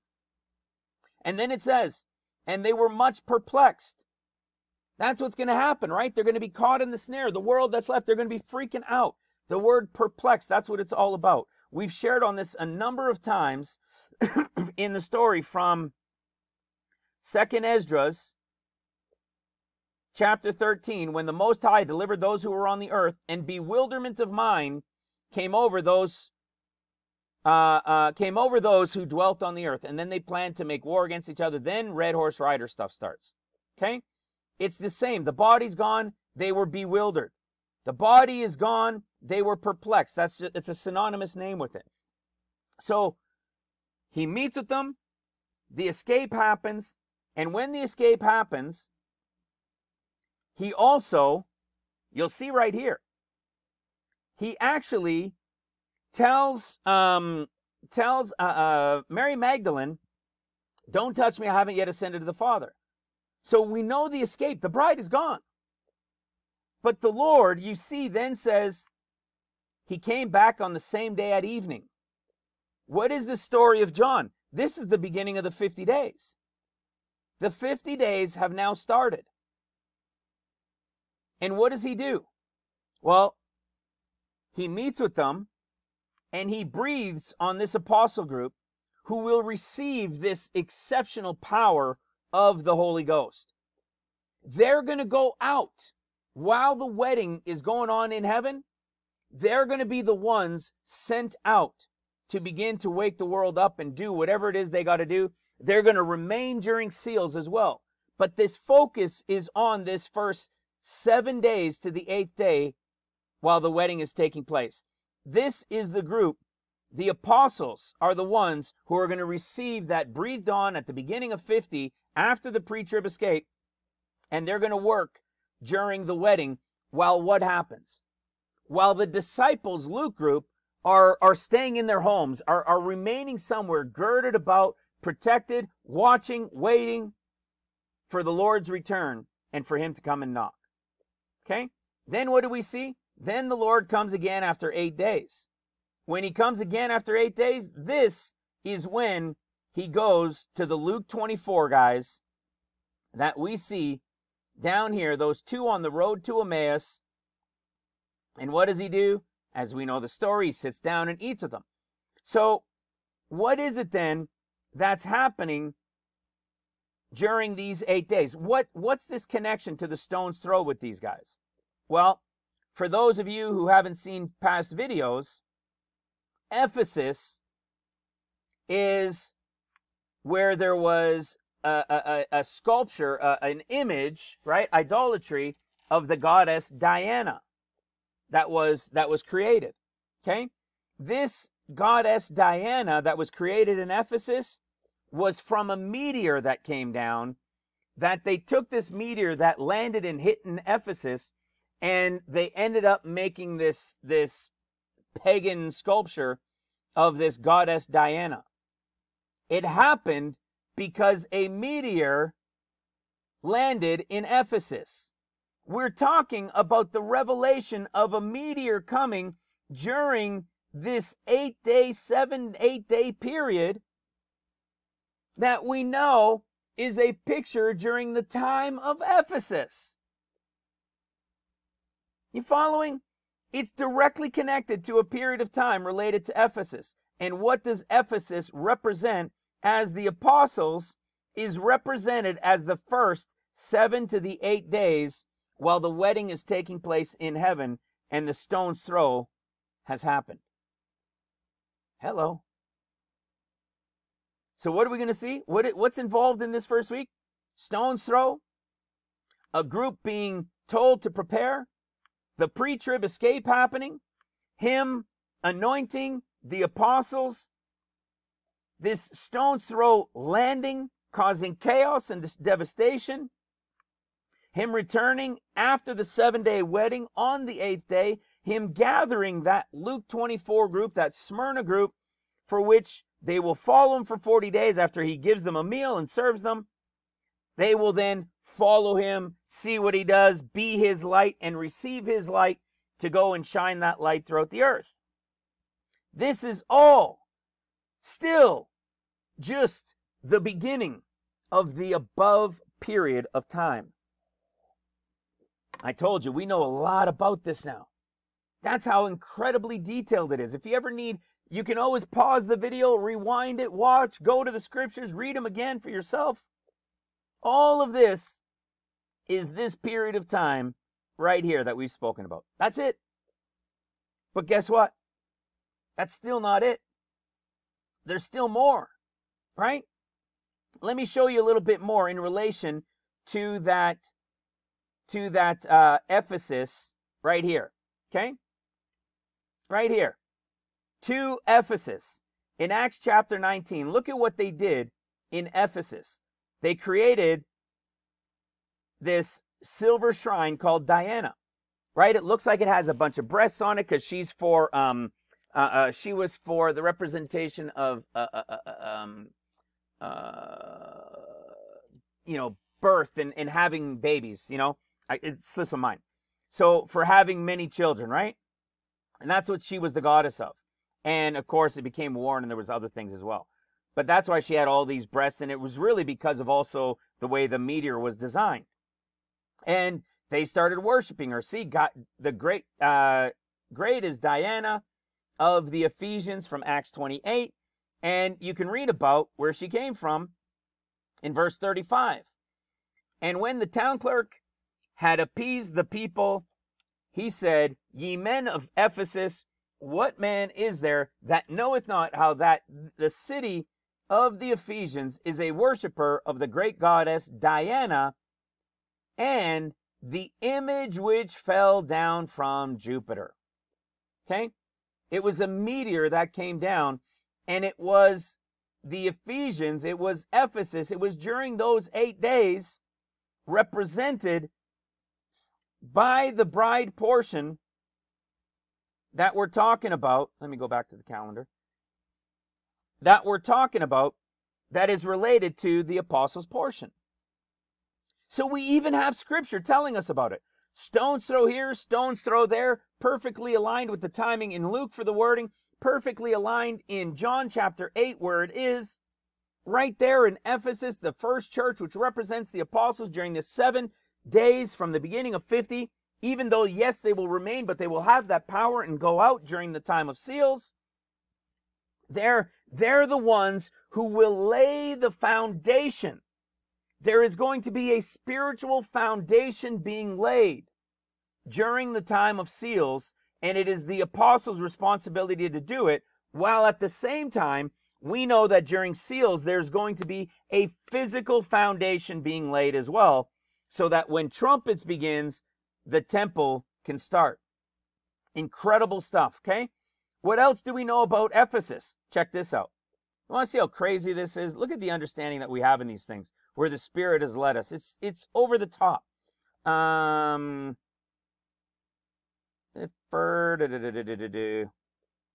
was it? I know I've opened it. Let me see. Let me see. Do I have it back here? No, I think I even have it further up here. Oh, what does it slip my mind? I know where it is. I know where it is. Oh, yes. Got it. Thank you, Lord. We know this also in Song of Solomon, chapter 3, verse 11. Listen to this. Go forth, O you daughters of Zion, and behold King Solomon with the crown wherewith his mother crowned him in the day of his espousals. Hello. Where he was crowned in the day of his espousals. For those that don't know, this that is in the book, the Ministry Revealed book, which you can download for free on Ministry Revealed in 5 languages. You can listen to it in English, in audio for free. You can read it from the website, or you can get it from Amazon if you like a paperback. Here's the story of the 7 churches. We've got a video that breaks it down. The revealed revelation of the end time 7 churches. Remember, Ephesus starts the 50 days? This is on the 8th day, right? Well, check it out. I didn't put this together, just so you know. This was from other scholars who had done a study and put together the typology of the Old Testament and the New Testament typologies within the churches. And when I saw this, I understood immediately, it came to me, the revelation that has been a mystery since they came to be revealed or understood or written is the revelation of them in the end of days. I've said many times the things that played out over thousands of years are going to play out over 14 years. And it starts with what? 50 days beginning. Look at this. How does the apostolic age, the time of Ephesus, the apostolic age, the beginning of the 50 days start after the pre-trib is gone? While the wedding is there, the apostles have been anointed. Look at what it says. The day of Israel's espousals. I never made this, guys. Look at what it says here. When King Solomon, behold, King Solomon with a crown, wherewith his mother crowned him in the day of his espousals. And it just so happens, it's the start of Ephesus, which is the beginning of the 50 days. You following how amazing this is? It's over the top incredible. And you're going to see, excuse me, how that continues to tie in as we go in further to this 40 days of the Son of Man. See, but you think, oh, this has got to be it. No, what about this? What about Psalms 18? What about the craziness of what's going to happen during those first 7 days after the escape? You have to consider, guys, there's so much stuff at play. Tens of millions of people vanished. They all have the Spirit of the living God in them. And poof, they're gone. There's only a remnant left. Imagine that energy. Imagine that power gone. And then the stone's throw coming. What's going to happen? Look at what it says in Psalms 18 without going through all of it, right? The earth shook and trembled. The hills, the foundations moved. The hills were moved, were shaken, for the Lord was wroth. He did ride upon a cherub. He did fly upon the wings of the wind. He made darkness his secret place. His pavilion was round about him were dark skies and thick clouds, or were dark waters and thick clouds of skies. Verse 15, the channels of waters were seen, and the foundations of the world were discovered at thy rebuke, O Lord, at the blast of thy nostrils. Why? Earthquakes and volcanic eruption. All of this is directly related to what's going to be taking place during those 7 days. Does it mean the entire world is going to be laid in disaster? No. It means there's going to be areas of the world laid in crazy disaster, pockets and portions of it, and things breaking out all over the place. It's not going to be in one area, but it's going to be all over the world. Right at the time after the escape of tens of millions of people has happened. All of this is still the beginning. But what else do we know? It's still not the end, right? We know that it's still just the opening scene, right? Here's what else we get. Something we've covered in 1 Corinthians 15, right? Jesus rose the third day. He met with the 12. After that, he met with a larger number. After that, he was seen of the apostles. And last of all, he was seen of me as one born out of due time. You see? So what did he do? He met with Matthew's group. He met with the Mark group. He met with John's group. And he met with Luke's group.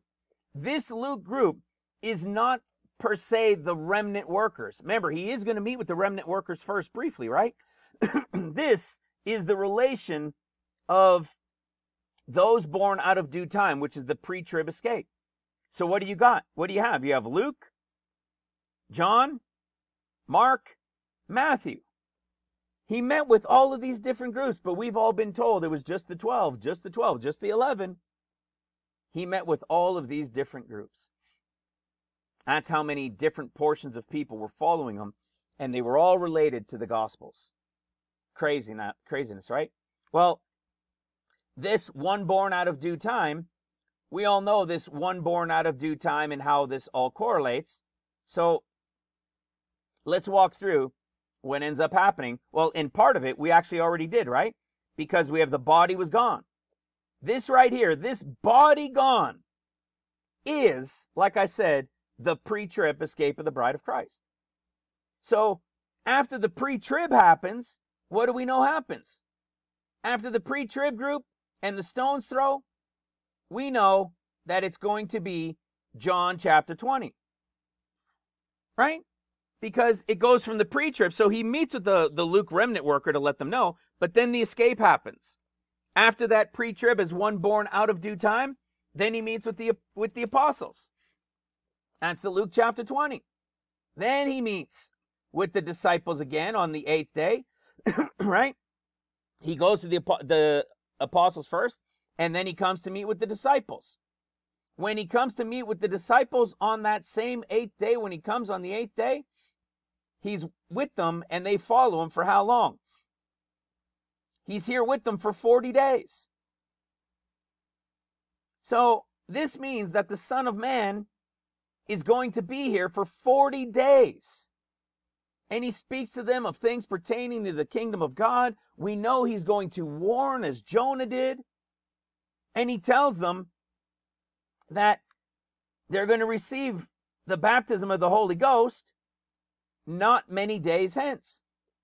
Which means when the Son of Man comes after the wedding, okay, wedding, he returns on the 8th day.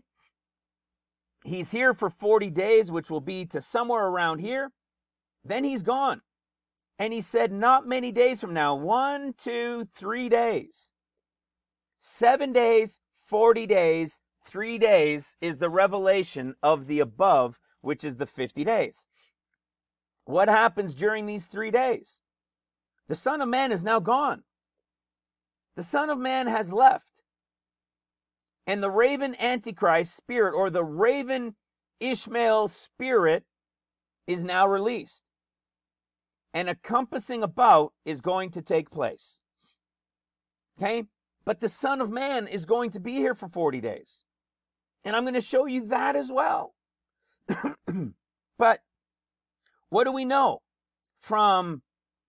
Actually, let's go back over here. What do we know then from Acts chapter 1? He was here then for 40 days after the 7, right? Wedding, 40 days. They're following him for 40 days. Then he's gone, and he tells they're told not many days hence. Where are they to go? Not many days is the 3 days until what? Until true Pentecost, which is the 50th day, and they'll be filled with the Holy Ghost at the time of new wine. What have we shown? We've been showing a lot lately that this is the period of time when the 2 wave loaves are brought into the church. It's been observed and celebrated for hundreds of years. And this is the period of time for over 600 years where they've been celebrating and observing new wine in the biggest festival of wine on earth for over 600 years. Okay? That's because this, to the Lord God, is true Pentecost after the true count of the Feast of Weeks that began at the Lord God's in the beginning, Taurus, 16th day, the beginning of Genesis. It was in Taurus. That is the revelation of this. Okay? So we've understood these things. We could track them through Scripture. We could track them through the Gospels. We can go chapter after chapter after chapter, breaking it all down. And we can show even more. Watch this. Let's go to Luke chapter 17. This is how detailed this opening portion called above is.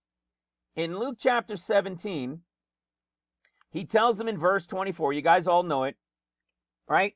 For as lightning lighteth on one end unto the other, so shall it be in his day. Okay? This is when he returns at the end of trumpets. This is what it talks about in Matthew chapter 24, when he comes as lightning from one end unto the other.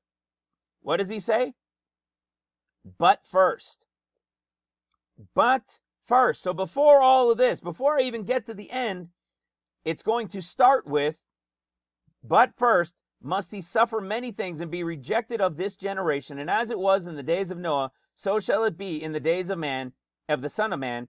They did eat and drink, they married wives, and were given in marriage until the day that Noah entered the ark. Okay? What's the storyline? You guys all know it.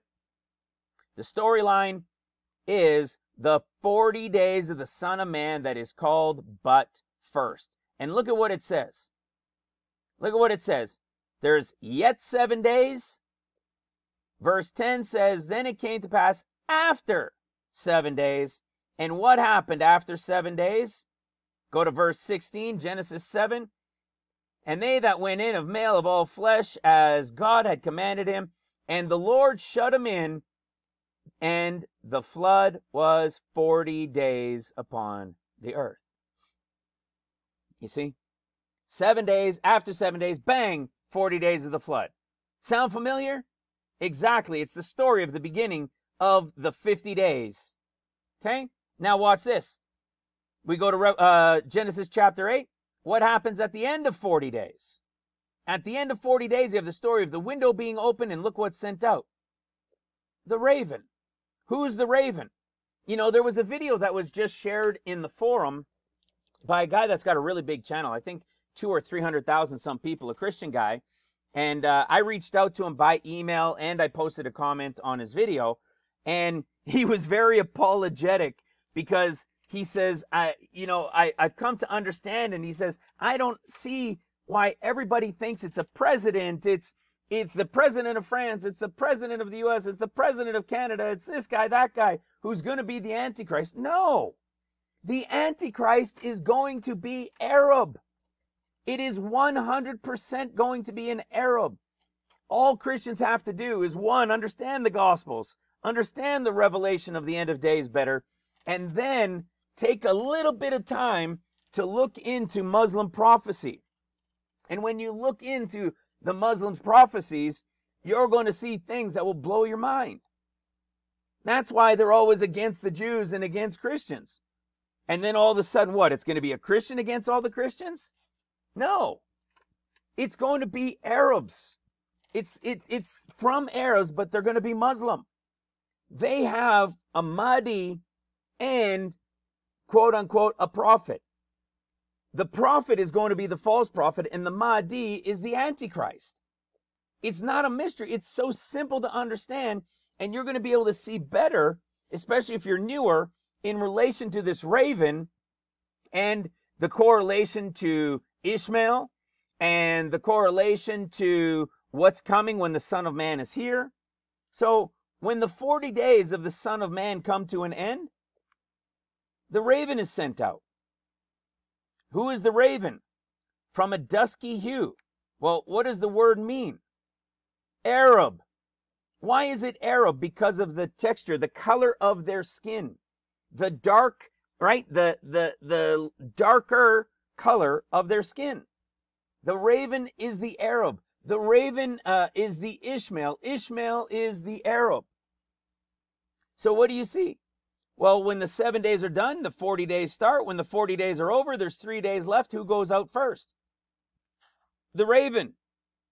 We've shared on it. We'll break this down, but the raven is going to be Syria coming to attack. When those 3 days are over, before he attacks, okay? He's going to be compassing about, but he's not going to attack right away until after the dove comes and anoints, like Acts chapter 2 at Pentecost, anoints them on the 50th day, that remnant worker bride. Okay?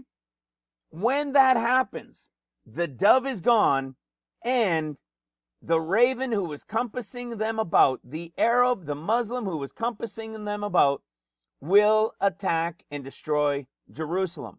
And that will begin the 7 days as years of tribulation.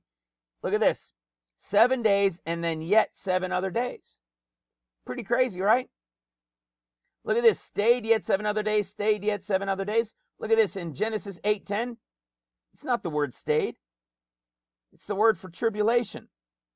pain, sorrow, travail. Right? Not even travail. Pain, sorrow, wound.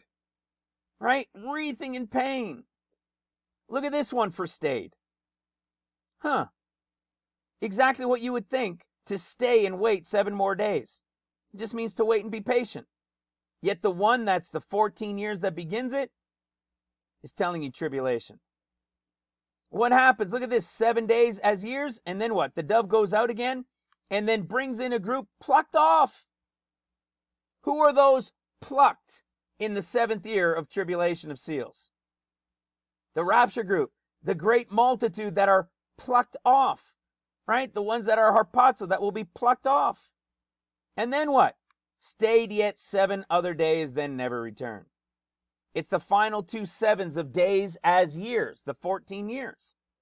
And how did it start? 40 days of the Son of Man. In the typology, the 40 days come to an end, and the raven spirit goes out. That's the one that's going to compass Jerusalem. These guys are going to receive the anointing of the Holy Ghost on the 50th day, and they're going to be sent out from Jerusalem, and they're going to be preaching and doing all that they do for the Lord as his servant. And they're going to start with the anointing in Jerusalem, and then they're going to go out immediately from Jerusalem. Why? Because Jerusalem is going to be destroyed that very day, or that following few hours, or within that following day. It's all over the place, man. It's so, it's crazy wild to see these things and be able to break them down, guys. Because you see, there's something else that happens before this raven even. You see, the raven attack, which is the Syria, Assad coming, and those that will come about and destroy Jerusalem, like I said, that's the beginning of the 14 years of tribulation. That is the Red Rider sword being given, nation against nation, kingdom against kingdom. But there's still more that happens. Could you believe it? Especially if you're new. So we just took it down to here, and this is where the attack happens. This is the anointing of the Holy Ghost of Acts chapter 2. But when the Son of Man is gone, then the sword is given. And when the sword is given, so what ends up happening? A compassing about of Jerusalem takes place. And when the anointing takes place of the Holy Ghost at true Pentecost, they will go out from Jerusalem immediately, and the following day, the raven will attack and destroy Jerusalem. But again, this is still getting maybe a little bit ahead of myself, because there's still stuff that's going to take place at the beginning. Are you kidding me? There's still stuff that's about to take place in the beginning. You guys all know it very well. It's something that I share regularly, and I love to share it because it is the epitome of the revelation that we've revealed here over the years that came to be understood earlier this year, that was the icing on the cake. You see, in Isaiah chapter 9:1, this is the beginning of the 50 days. This is the beginning of the 50 days in Isaiah 9:1. This is the beginning of the 50 days. Just like at the escape. It's no different. Okay? This group is going to be told, then the escape is going to happen, and the 50 days are going to start. The apostles are going to be anointed, and bam! In the midst of a stone's throw coming, in the midst of earthquakes and this stuff breaking out, in the midst of a wedding taking place in heaven, in the midst of the apostles going out, in the midst of the disciples waiting and being girded about for when the Lord returns on the 8th day, in the midst of all of this, northern Israel is going to be attacked on the 9th of Av. Yes, you have heard it here. You've heard it before. It is what is called the light affliction. Okay? In Isaiah 9:1, nevertheless, the dimness shall not be such as was in her vexation, when at the first he lightly afflicted the land of Zebulun and the land of Naphtali. That is the light affliction, and afterward did more grievously afflict her. This light affliction of the Naphtali and Zebulun is what we have been revealing is the beginning of the 50th day, the 50 days, the start of it on the 9th of Av attack. This is going to be the short-lived Middle East attack that takes place in northern Israel. I believe is going to destroy Tel Aviv and Haifa, as well as some neighboring Arab nations as well. Not Syria. Not Syria. Damascus will not yet be destroyed. But Iran, Iraq, probably. Okay? Iran, Iraq, probably in there. Major destruction as well. That all begins here. It's only going to last a few days. And what's going to happen?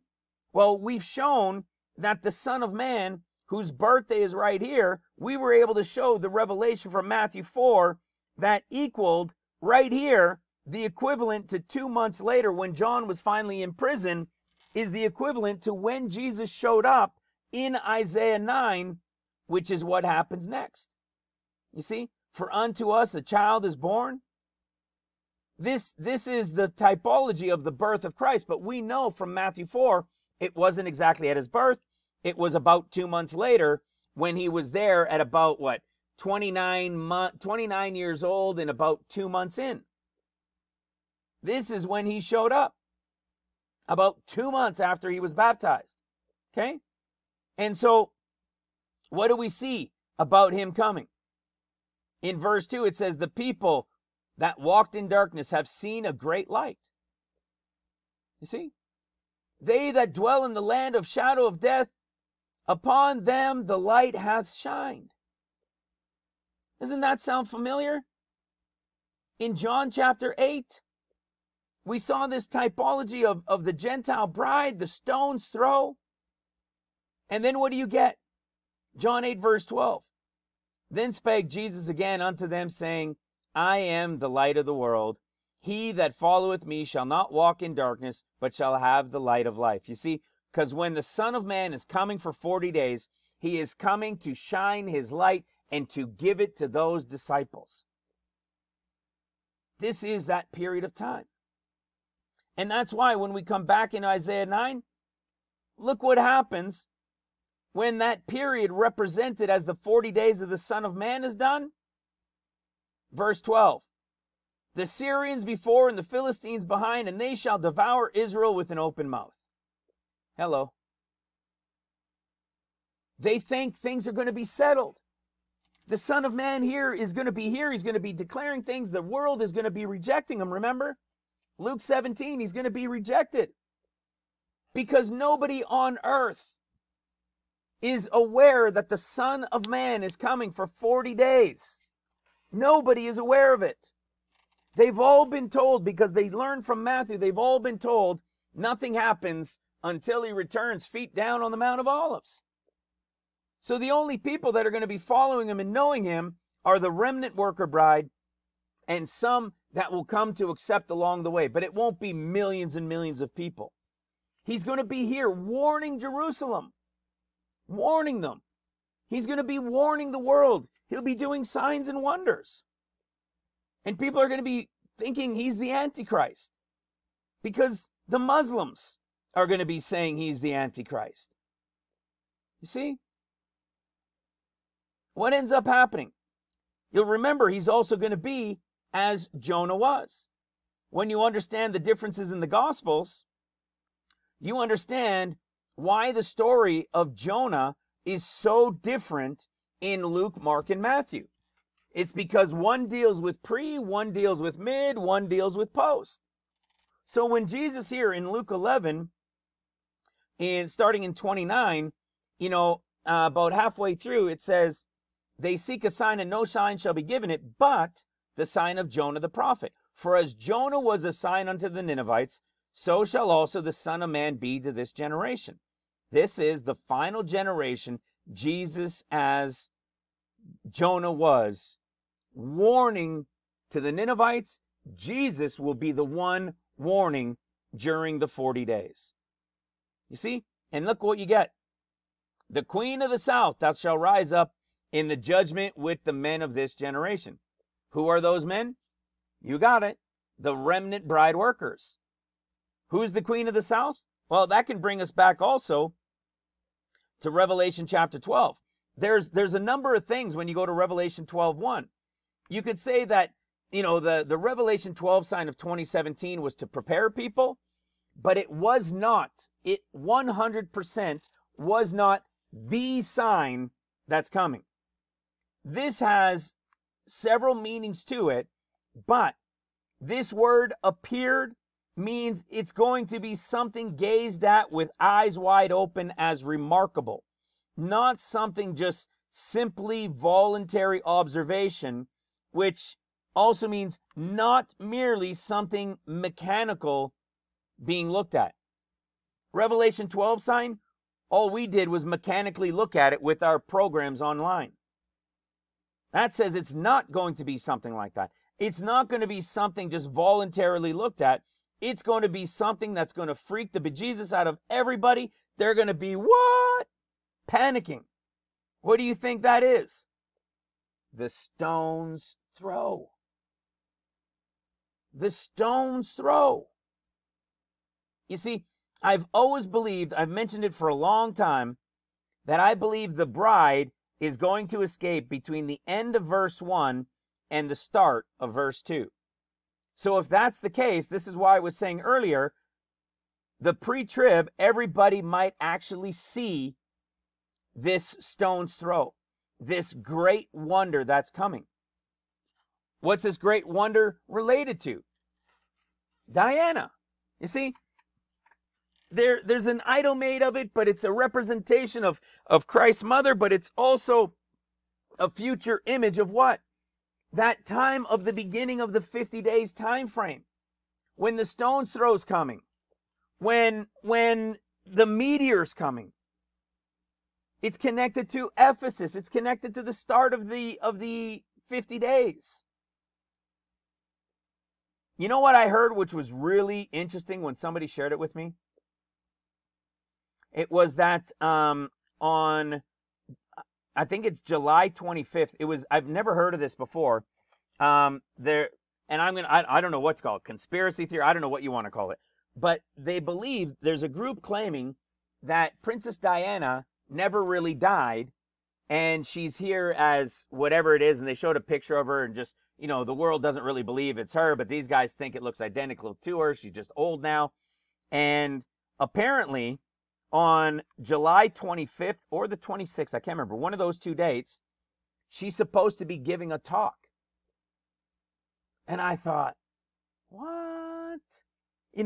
I'm not saying I believe that, but I'm just saying, what? Because look at that timing.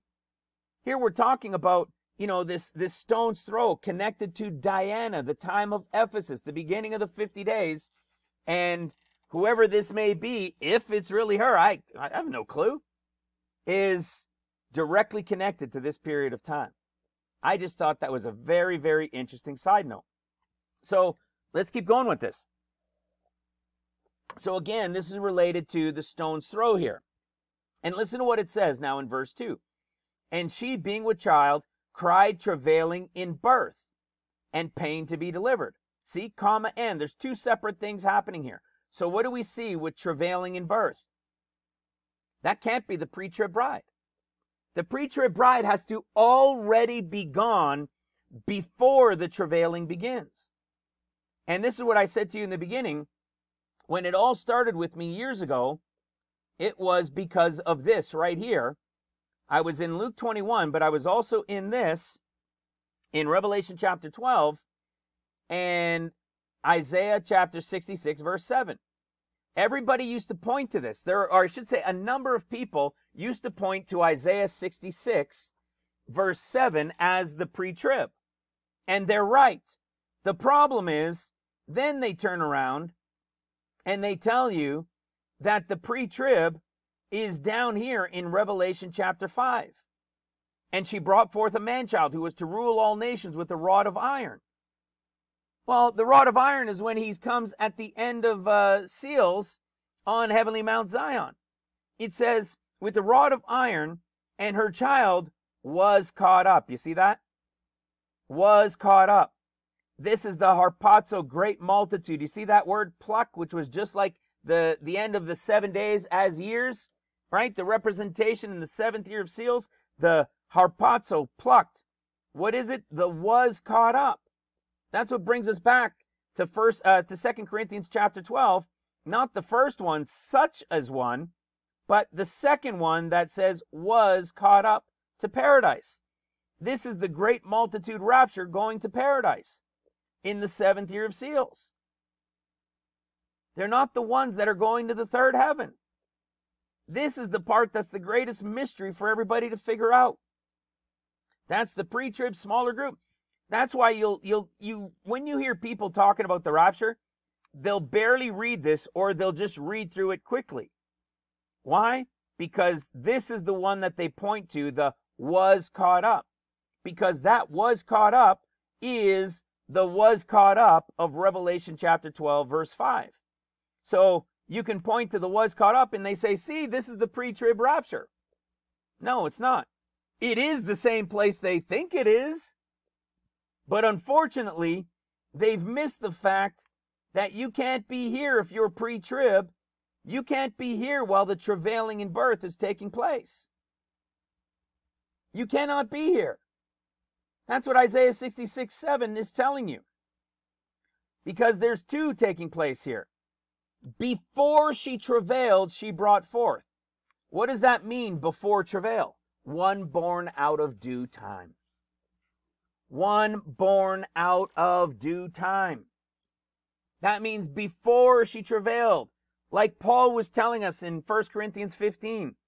Before the travailing starts, she already brought forth. That's the pre-trib.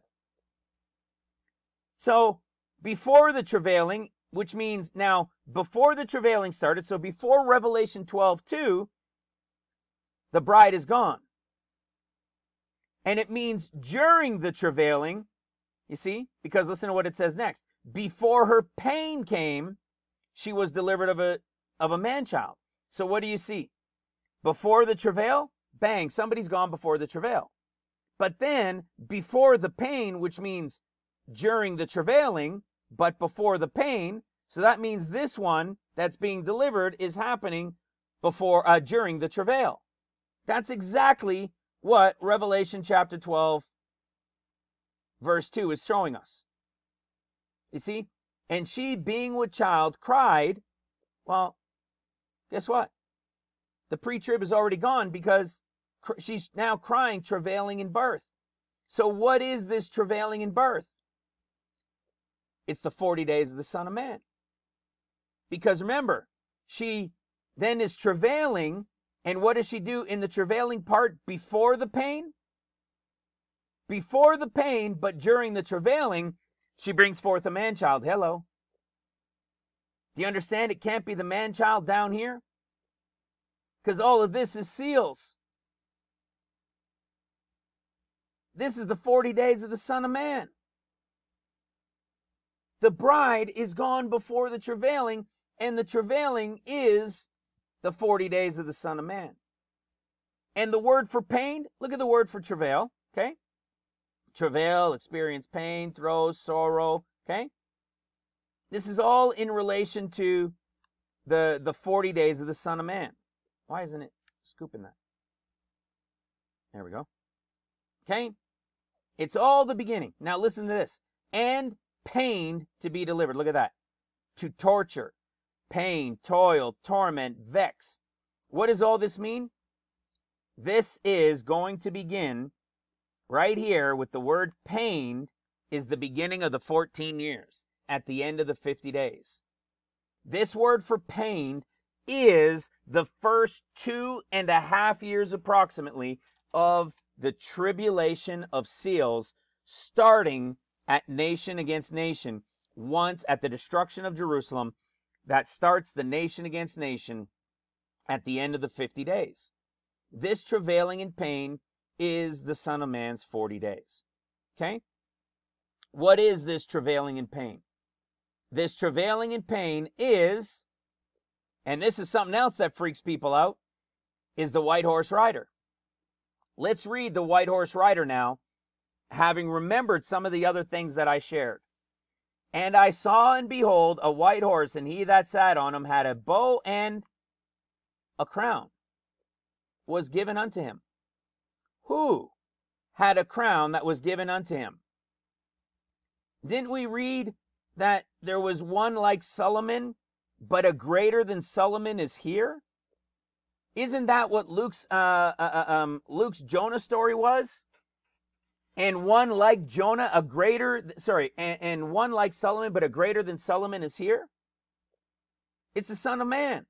So he's a picture as a typology of Solomon, who was given a crown by his mother on the day of his espousals. And the time of his espousals is at the beginning of the 50 days during that 1 week, when he was receiving a crown from his mother. So who do you think the white horse rider is,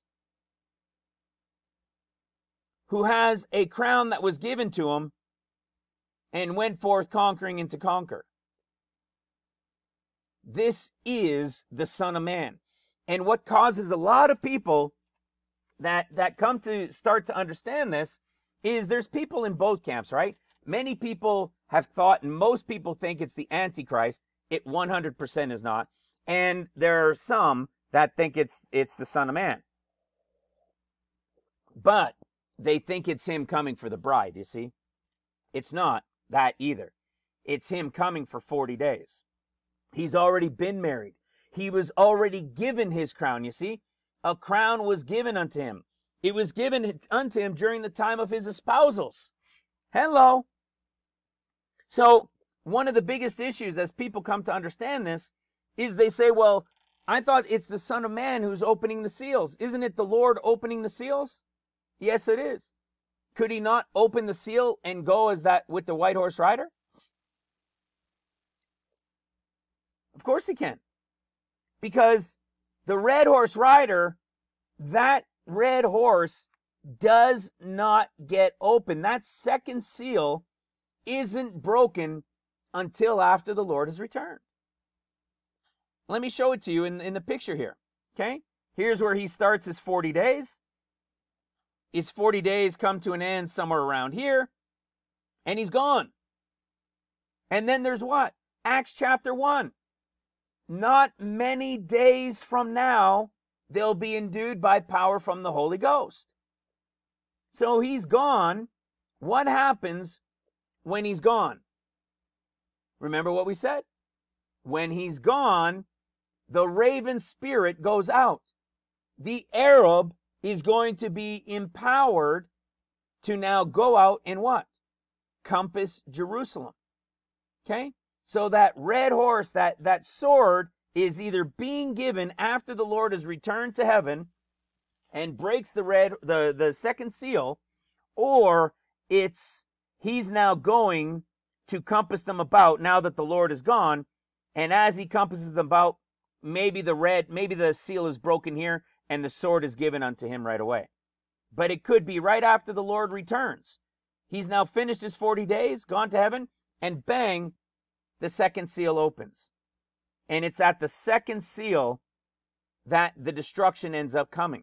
It's the raven that gets it. So not only do we see it in the picture of the 40 days of the Son of Man in Acts, we also see it in the 40 days that he said his 40 days would be like in the final generation. When it says this generation, he means the final generation. It's the same picture when we go to the story of Genesis and the story of the ark. The 40 days were over, then the window opened and bang, the raven was sent out. You see? So it's after the 40, the Son of Man is gone, the white horse rider is gone. Then, you see? And it's the same thing. We even get a picture of this in Luke chapter 19. In Luke chapter 19, at the end, just before the end, when Jesus weeps over Jerusalem. This is something else you also only find in Luke's gospel. It's a picture of him coming at the start of the 40 days. Okay? It's at the triumphal entry, which is a picture of him coming also at his 40 days. And it says, And he was come near, starting in 41. And when he was come near, he beheld the city and wept over it, saying, if thou hadst known, even thou at least in this thy day, the things which belong unto thy peace, but now they are hid from thine eyes. For the days shall come upon thee, that thine enemies shall cast a trench about thee, and compass thee around, and keep thee in on every side, and they shall lay thee even with the ground, and thy children with thee, and they shall not leave in thee one stone upon another, because thou knowest not the time of thy visitation. Okay? This is the coming compassing about that will be during those 3 days of the not many days from now. The anointing of the Holy Ghost will take place. The Holy Ghost leaves. They go out from Jerusalem, and bang. You see, when you go into the story of the Gospels, the end portion, like we said, in the work that they're to do into their commission, you only find it in Luke's, where they're told that it says in verse 47, and that repentance and remission of sins should be preached in his name among all nations, beginning at Jerusalem. Only these guys are told, beginning at Jerusalem, and only these guys are told to wait for the promise of the Father and wait in Jerusalem. Only these guys. Not Mark's group, not Matthew's group. Remember, I showed you in 1 Corinthians 15, they're separate groups. I showed you in Luke chapter 12. This is the first watch group. Mark's is the second watch. Matthew's is the third. There are 3 separate groups. So you could see that it's completely laid out and built in all throughout the Gospels. It is all prophetic, guys.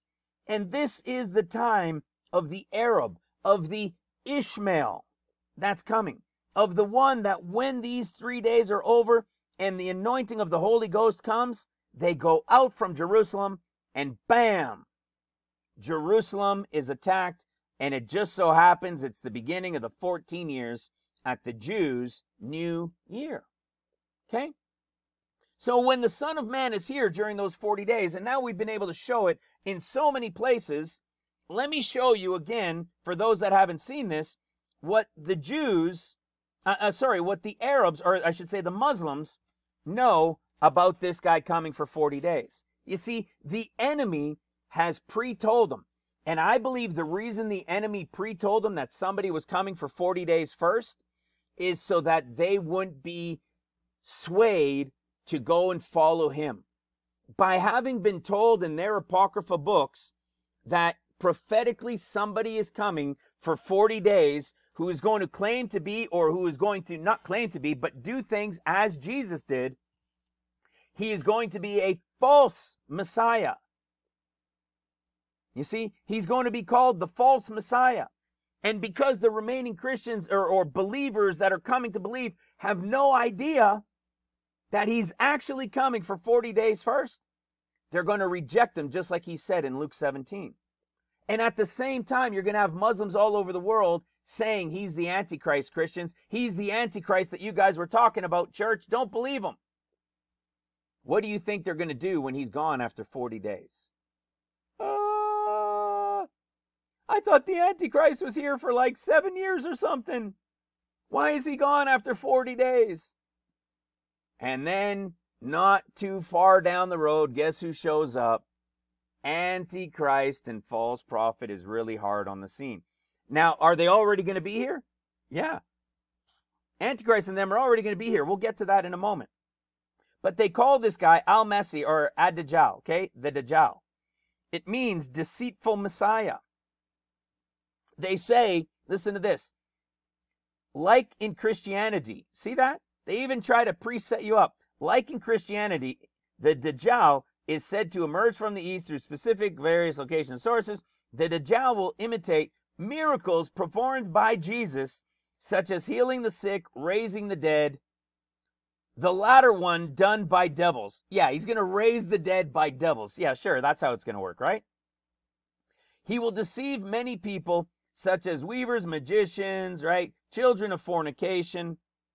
So they think he is the Christian's Antichrist. That's what they try to sell it to everybody as. And the Christians have no idea that the Son of Man is coming for 40 days after the wedding.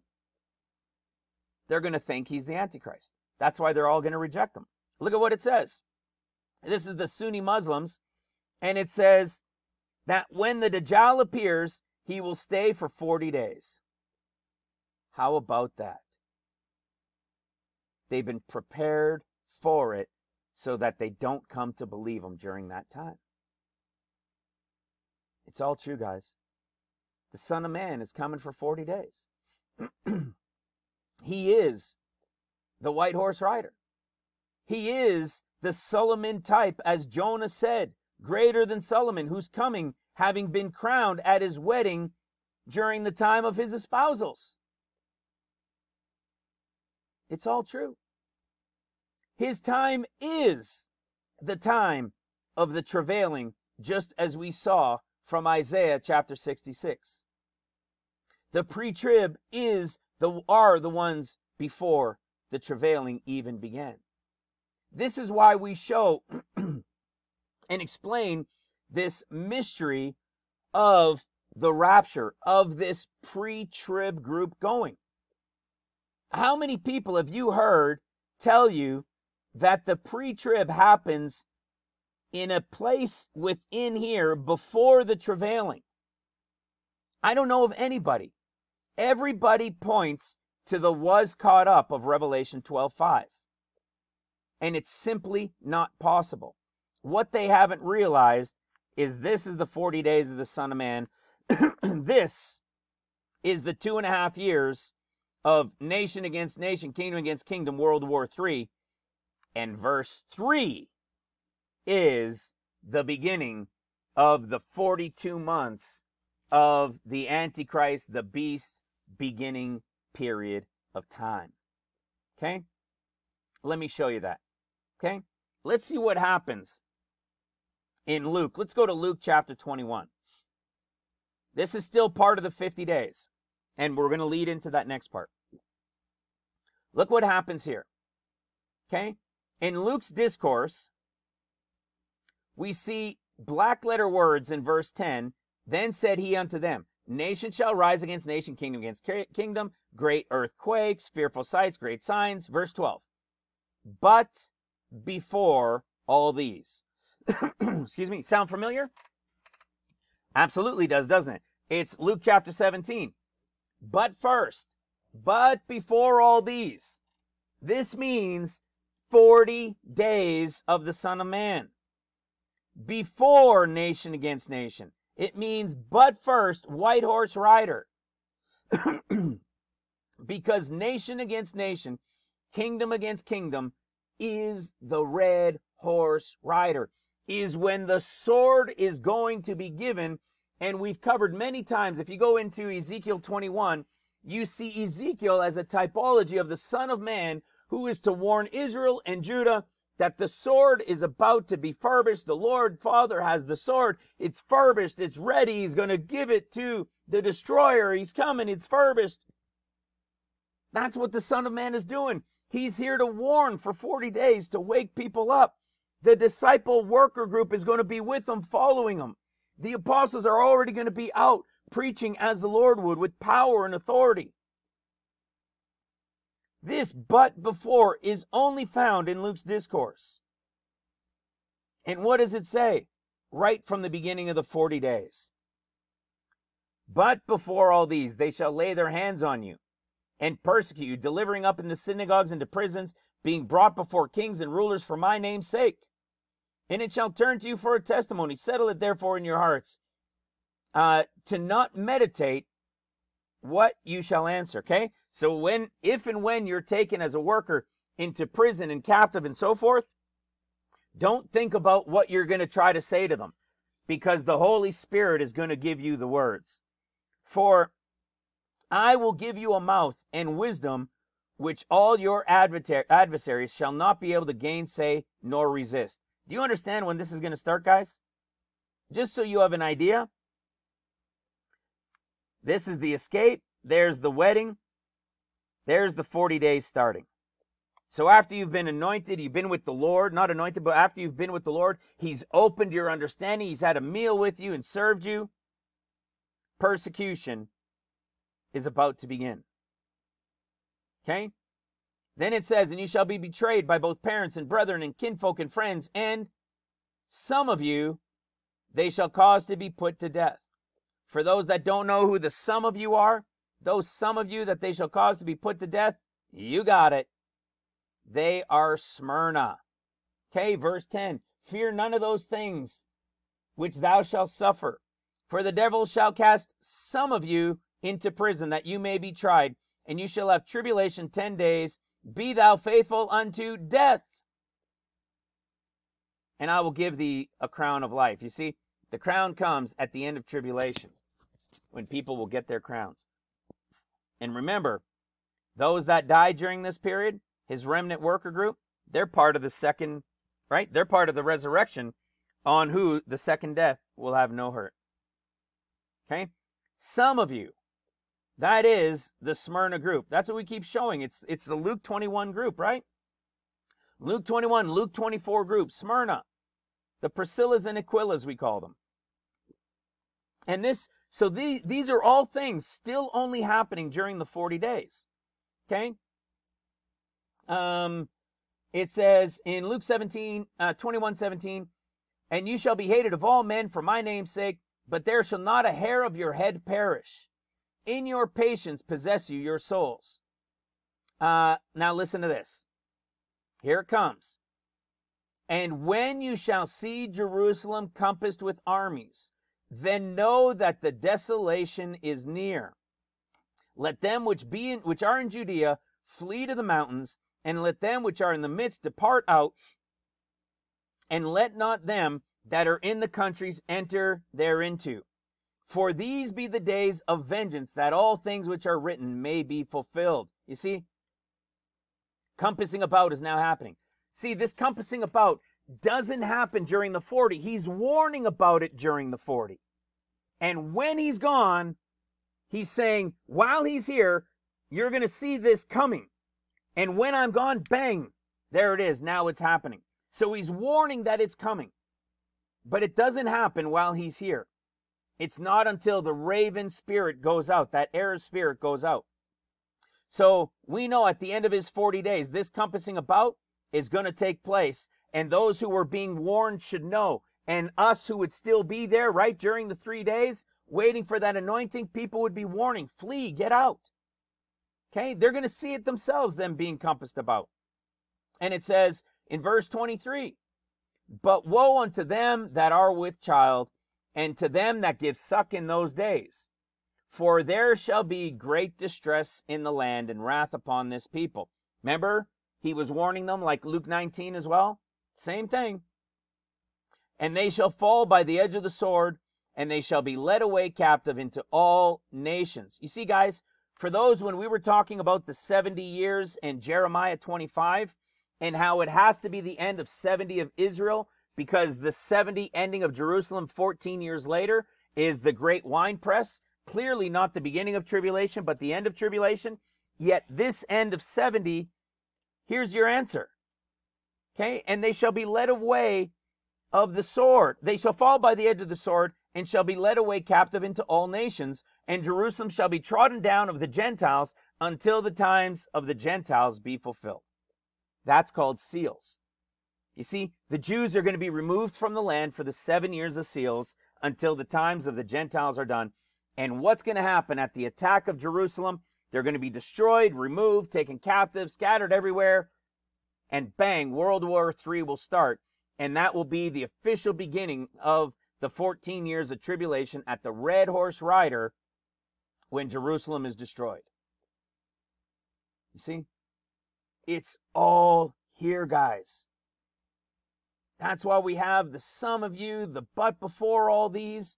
This is the red horse rider at nation against nation, kingdom against kingdom. That's why you can go to Mark's discourse, and you see Mark's discourse, because it goes Luke, Mark, Matthew. Look at how Mark's discourse starts. Okay, in verse 8. For nation shall rise against nation, and kingdom against kingdom. not then he said unto them. There's no but first. There's no before these things. It's nation against nation, kingdom against kingdom. Does that mean the 50 days that came prior wasn't already quote unquote tribulation? Well, of course it was, right? Of course it was tribulation. But it's not quote unquote the beginning of the 14 years. That's why I started with 2 Corinthians chapter 12. It's this portion called above. It's this 50-day period. It's the attack of the 5th and the 7th month.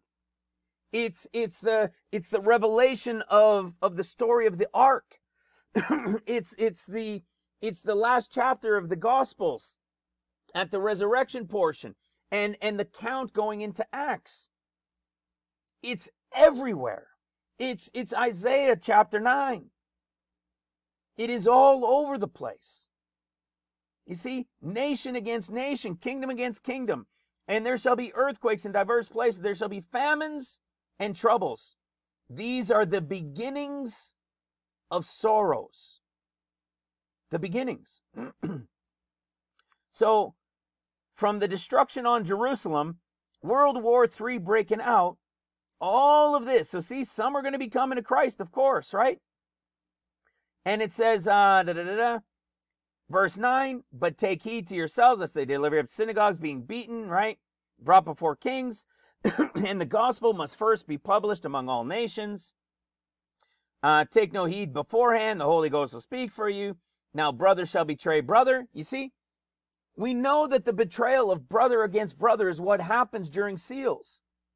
Because what happens at the end of seals is the typology of John, when he will restore. You see, he's going to restore mother to father, mother to daughter, son to father, and so on and so forth. It's at the end of seals, at the end of the 6th year of seals, that this restoration will have taken place, so that they could be together and renewed, and time of the rapture takes place. This is why when you go to Matthew's discourse, you don't have this. There's no longer brother against mother, father against son. Okay? There's only, and you shall be hated of all men for my name's sake. You know what's interesting in this? In this portion right here, that we explain before the abomination of desolation happens. This portion right here of Mark chapter 13, verse 8 to verse 13 is the word in Revelation chapter 12, verse 2 called pain. Crazy, right? That's impossible, isn't it? What do you think nation against nation, kingdom against kingdom is? What do you think the torture and pain and toil and vexed and torment, what do you think all of this is? It's the first about 2.5 years of tribulation. It's the portion that is World War III. Nation against nation, kingdom against kingdom.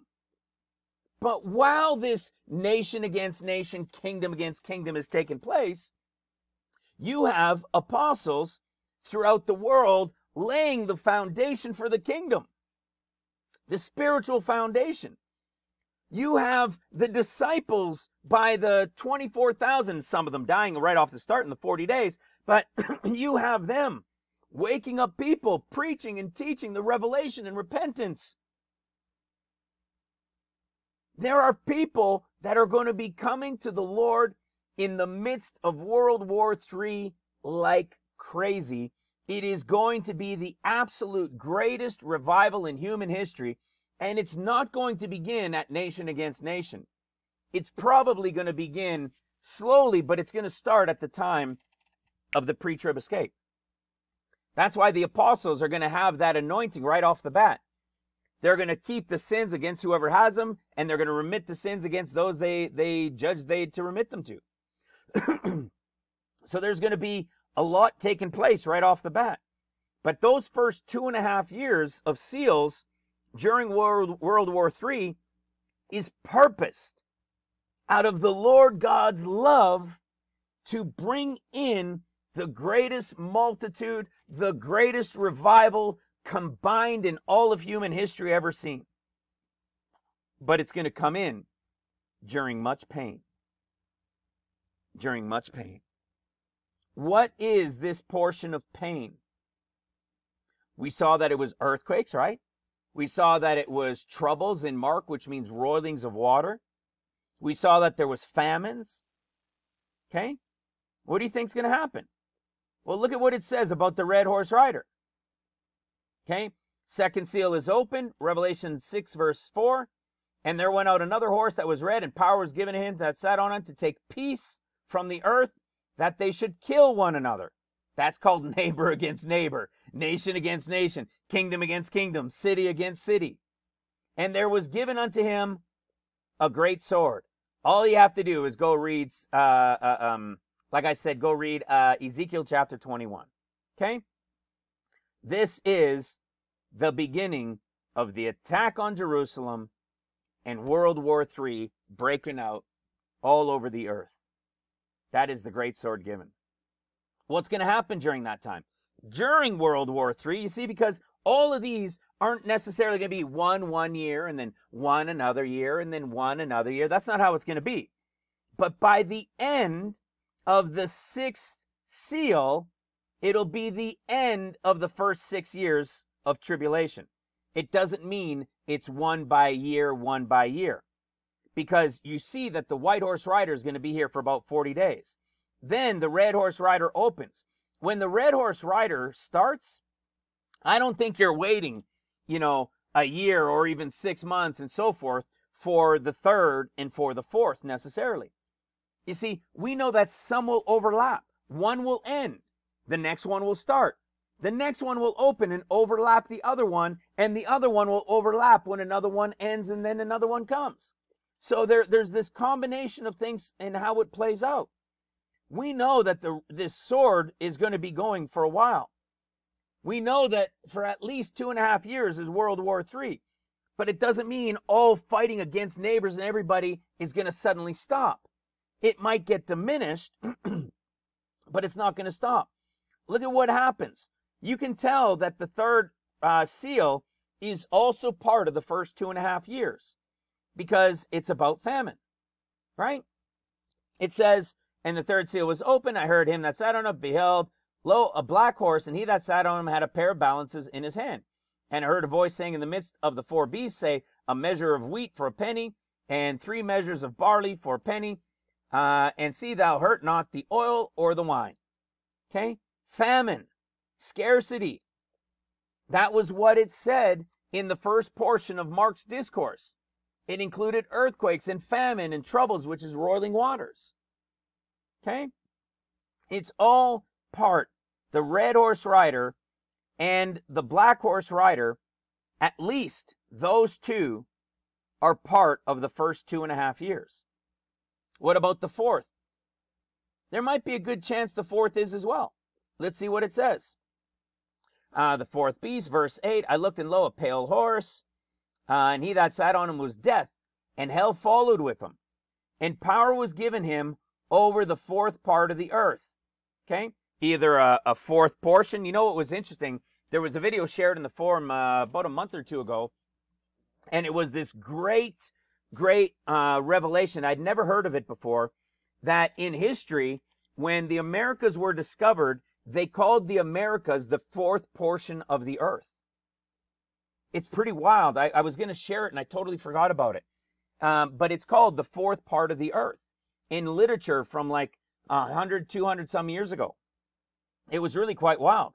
So the pale horse could very well be North America, right? The Americas. Pretty crazy, right? So there was a lot more to it, but he showed writings on it, these ancient books or very old books on it, and what it was called and why they called it, and all sorts of things. So America in the Bible, pale horse rider. And death and hell followed him, and power was given him over a fourth of the earth, to kill with sword, and with hunger, and with death, and with the beasts of the earth. You see, this also sounds like it could still be the first 2.5 years. But it also sounds like it might even be the time of Antichrist showing up.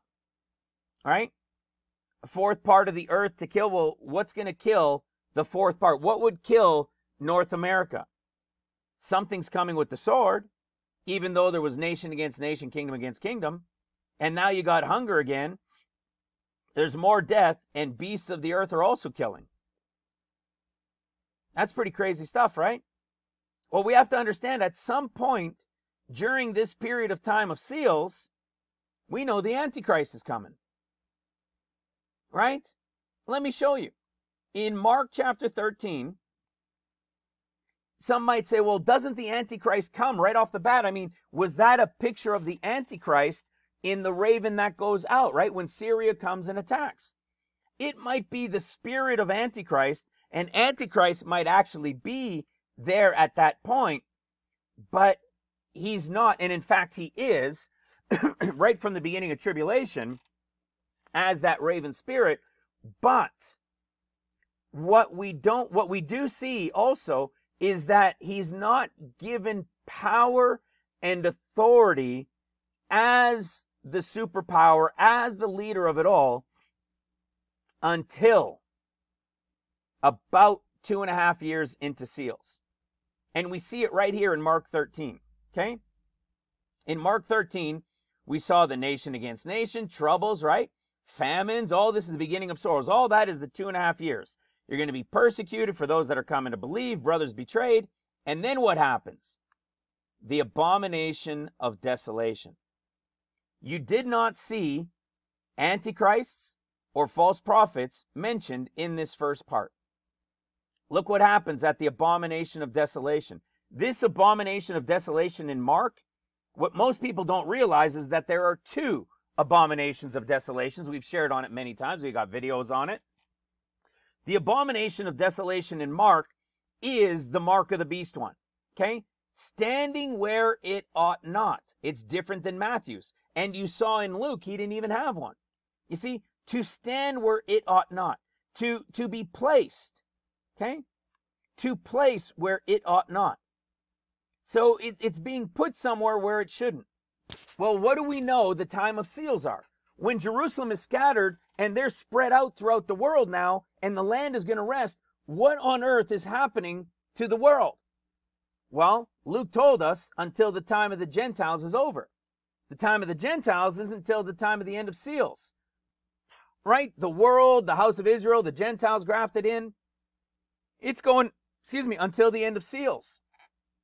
And what is happening still during seals? It's still, quote unquote, the church age until the end of seals. Which means the Spirit of God is still dwelling in the people that are coming to Christ. There's no temple built yet. The people are still the temple. This is the time of the mark of the beast.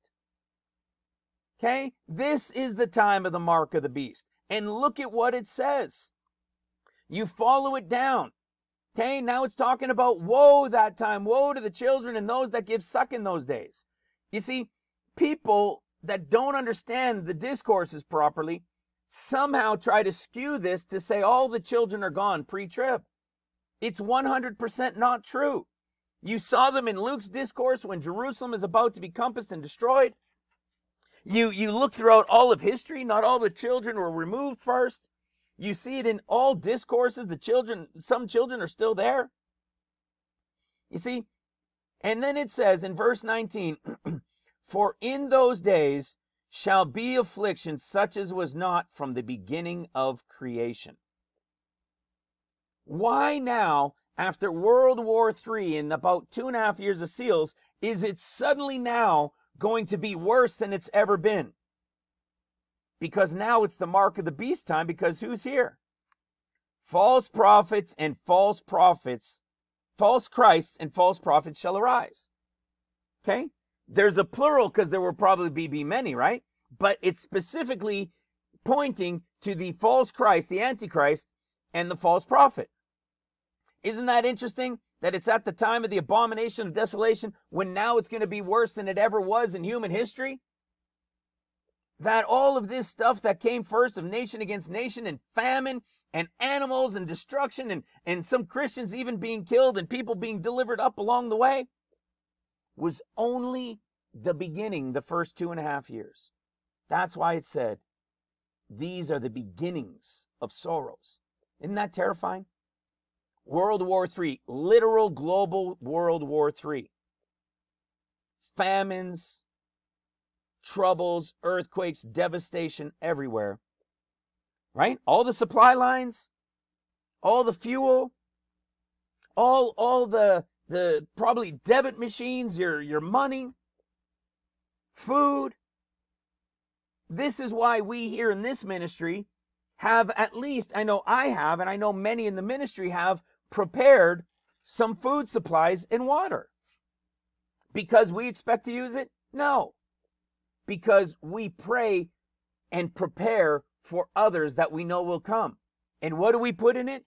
We put Bibles in those food items. We put in the holders, the boxes of food, and where water is, we put Bibles. We put information, left behind letters, clips, USB drives for videos they could stick into their phone. I've even got little attachments so they could put it in their phone and watch the USB clip. Okay? This is why we do those things. Because this is what just the beginning is going to be. Okay? So, what does it mean at the time of the abomination of desolation? Now you've got Antichrist and false prophets showing up. Well, isn't it interesting when we go back now to Revelation chapter 12, look what happens after the word pained, which I explained was the first 2.5 years of seals. Look what verse 3 says. And there appeared another wonder in heaven, and behold, a great red dragon having 7 horns and 7 heads and 10 horns, and 7 crowns upon his heads. Look at that. There appeared a great red dragon. But what was it? It was another wonder in heaven. He's not cast down to the earth. There's something again that's going to be seen in heaven at about 2.5 years into seals. Well, isn't that interesting? Because when you go to Revelation chapter 13, look at what you see. Revelation 13 verse 1, and I sat upon the sand of the sea, and I saw a beast rise up out of the sea, having 7 heads and 10 horns, and upon his horn 10 crowns, and upon his heads the name of blasphemy. Listen to this. Verse 3, and the beast which I saw was like unto a leopard, and his feet were as the feet of a bear, and his mouth as the mouth of a lion. Listen to this. And the dragon gave him his power and his seat and great authority. Hello. Who gave him his power and his great authority? The dragon did. The dragon gave him his great power, seat, and authority. When does the dragon show up? When did the dragon get seen? After the pained portion, which is directly correlated to about 2.5 years at the end, as World War III. Yes, there's still going to be wars, but World War III is coming to an end. Why is World War III coming to an end? Because the dragon is about to give authority to the beast. What happened during those first 2.5 years is given to us in Daniel chapter 7. Remember we said it starts with the lion who comes from the north? Daniel 7 verse 4. The lion, right? The first was the lion. Okay? What was the second? A bear. What was the third? A leopard. What did the beast have in Revelation 13? He now had the power of the leopard, the bear, and the lion. Who is the lion? Let me help you guys sort that out. The lion we showed you is Syria, who comes first. That's what it said, first. And look at what we see. Disaster from the north. Hello. Who's the disaster from the north? Jeremiah 4, verse 5. Declare ye in Judah, and publish in Jerusalem, and say, blow the trumpet in the land. Cry, gather together, and say, assemble yourselves, and go, and let us go into the defense cities. Set up a standard toward Zion. Retire, stay not. For I will bring evil from the north, and a great destruction. The lion is come up from his thicket, and the destroyer of the Gentiles is on his way. Who is coming to destroy Jerusalem? The lion. From where? From the north. Who is the lion from the north who is coming? It is Syria. It is Syria. You see, let me show you in Genesis. What is this connection with Syria, with the Arab, with the raven? It's the Ishmael character. It is Ishmael. Okay? The first one born to Abraham. He's a wild man. Everybody against him, and him against everybody. Abraham was 86 years old when Ishmael was born. Look what happens in chapter 17 of Genesis.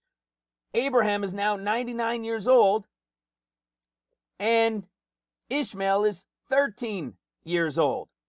What happens in the 13th year? The Lord makes a covenant with Abraham and his household. You're going to see at the end what happens at the end of 13 years.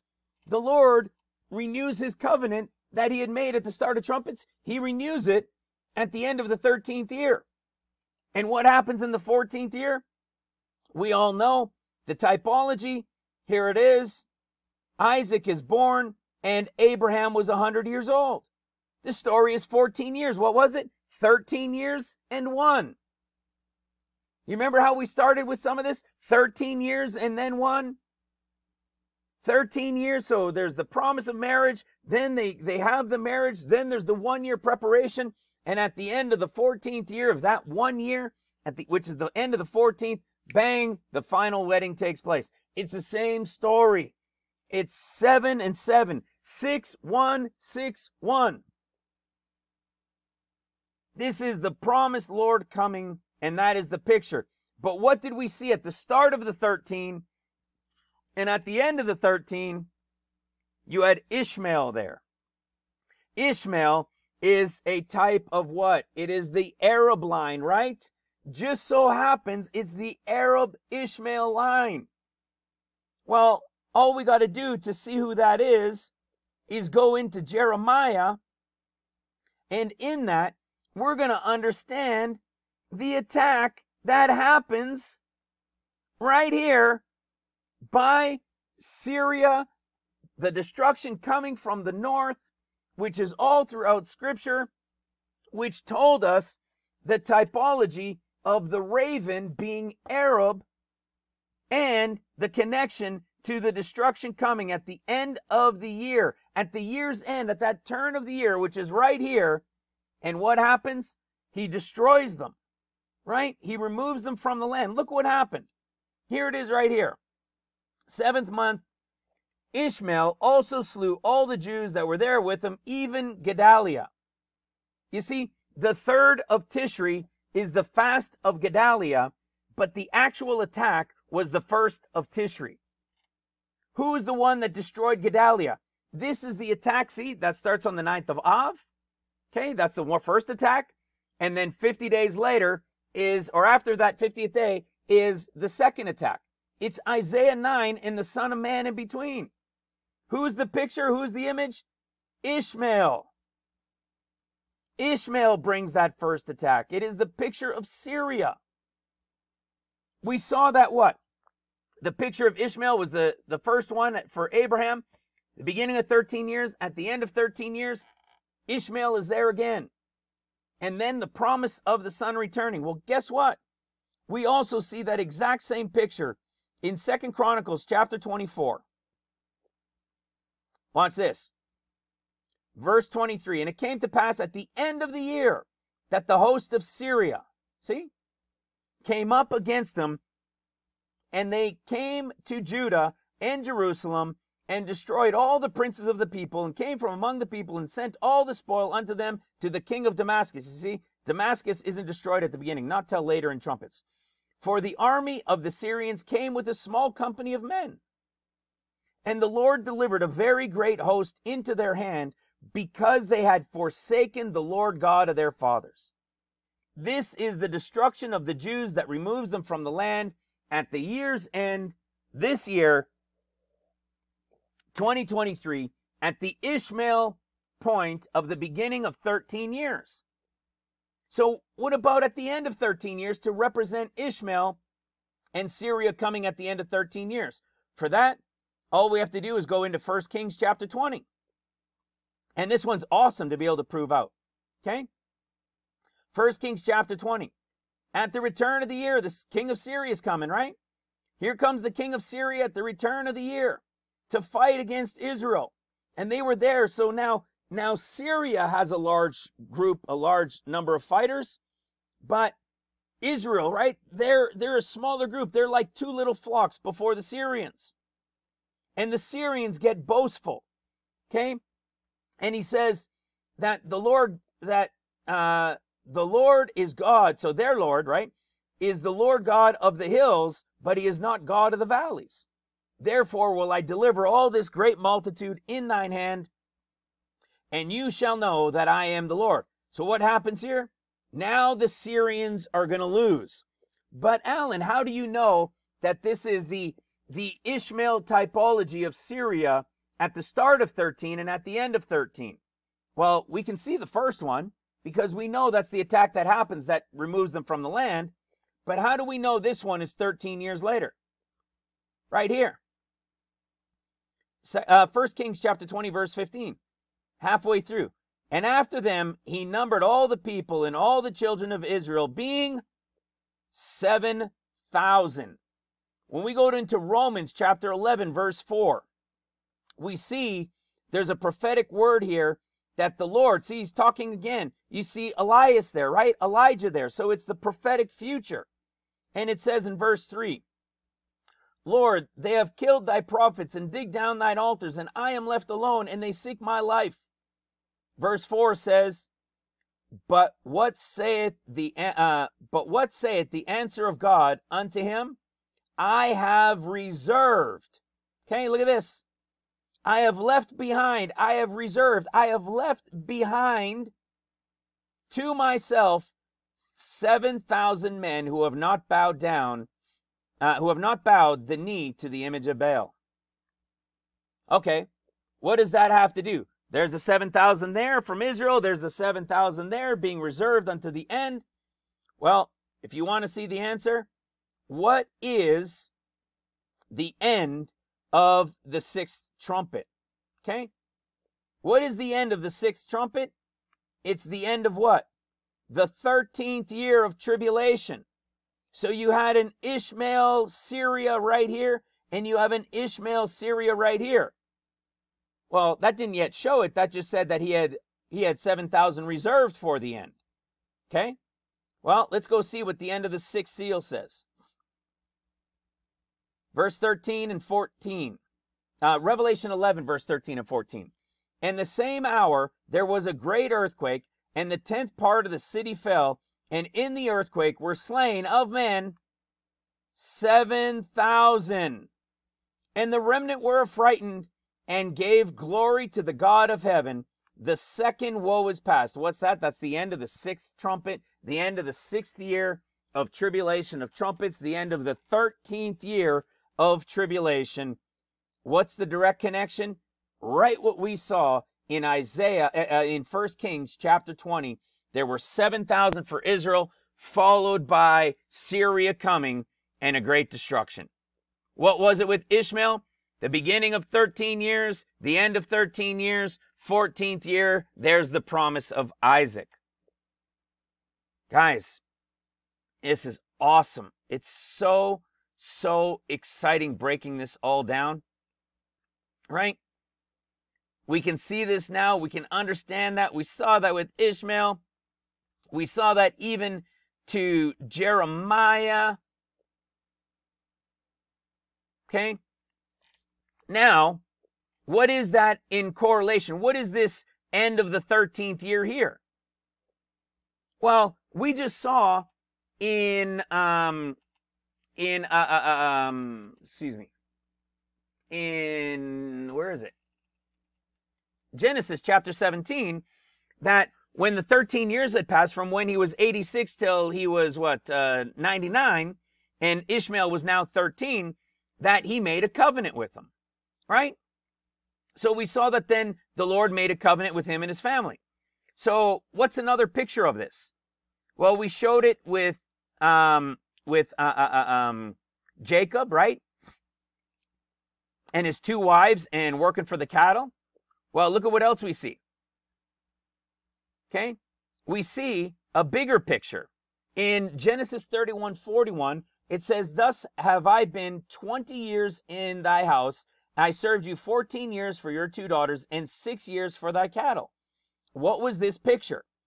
This was the 7 years that he served, and then he got Leah, who is a picture of the Gentile bride, who is the first fruits of the wheat, who represents the one he didn't really want, right? The Gentile one. It represents the winter wheat.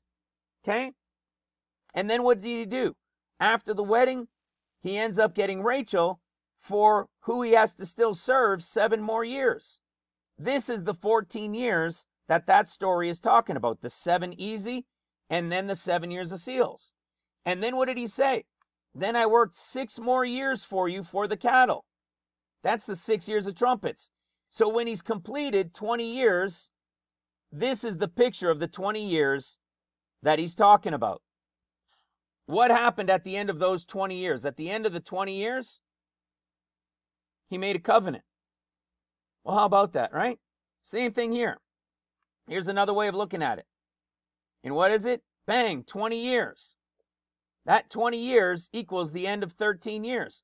What was it with Ishmael and Abraham? 13 years. What was it with Jacob and his 2 wives and with the cattle, with his father-in-law? It was 20 years. Hello. This is when he makes the covenant. When he makes that covenant, look what else we can find. This is what mixes up a lot of people, because it all goes back to who the Gospels are speaking to and to the revelation of the end time years. But you must understand who the Gospels are speaking to first. Look at this, that he would accomplish 70 years in the desolations of Jerusalem. So you look at the 70 years in the desolations of Jerusalem, there's the 70th year of Jerusalem. Starting with the destruction, and then when he returns, there's a destruction because of an attack coming, right? Zechariah chapter 14. It's all there. But listen to what it says. This is why so many people get mixed up in this, okay? Daniel 9:25, know therefore and understand that from the going forth of the commandment to restore and to rebuild Jerusalem. Hello. That means Jerusalem had to be attacked. Unto Messiah the Prince shall be 7 weeks, and these 7 weeks are the 7 years of seals, the 7 feasts of weeks that will take place during the first 7 years. Okay, this is what's happening. And 3 score, so 60 counts of weeks, which is about a year and 2 months, and 2 weeks, which is 2 more years.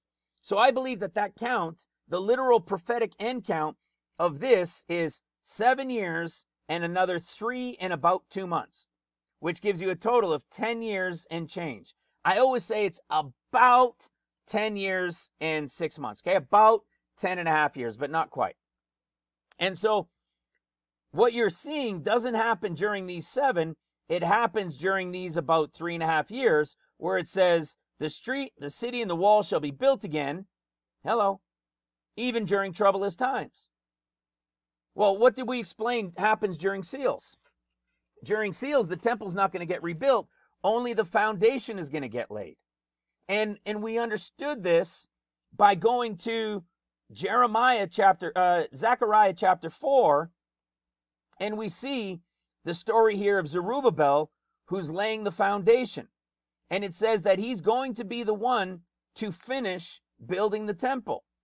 We come to Zechariah chapter 6, and we see that we have Joshua, Yeshua, Jesus, as the Son of Man, who has many crowns, who's the high priest as Melchizedek type, and you have the branch who is the one who laid the temple, and he's going to be the one to build it.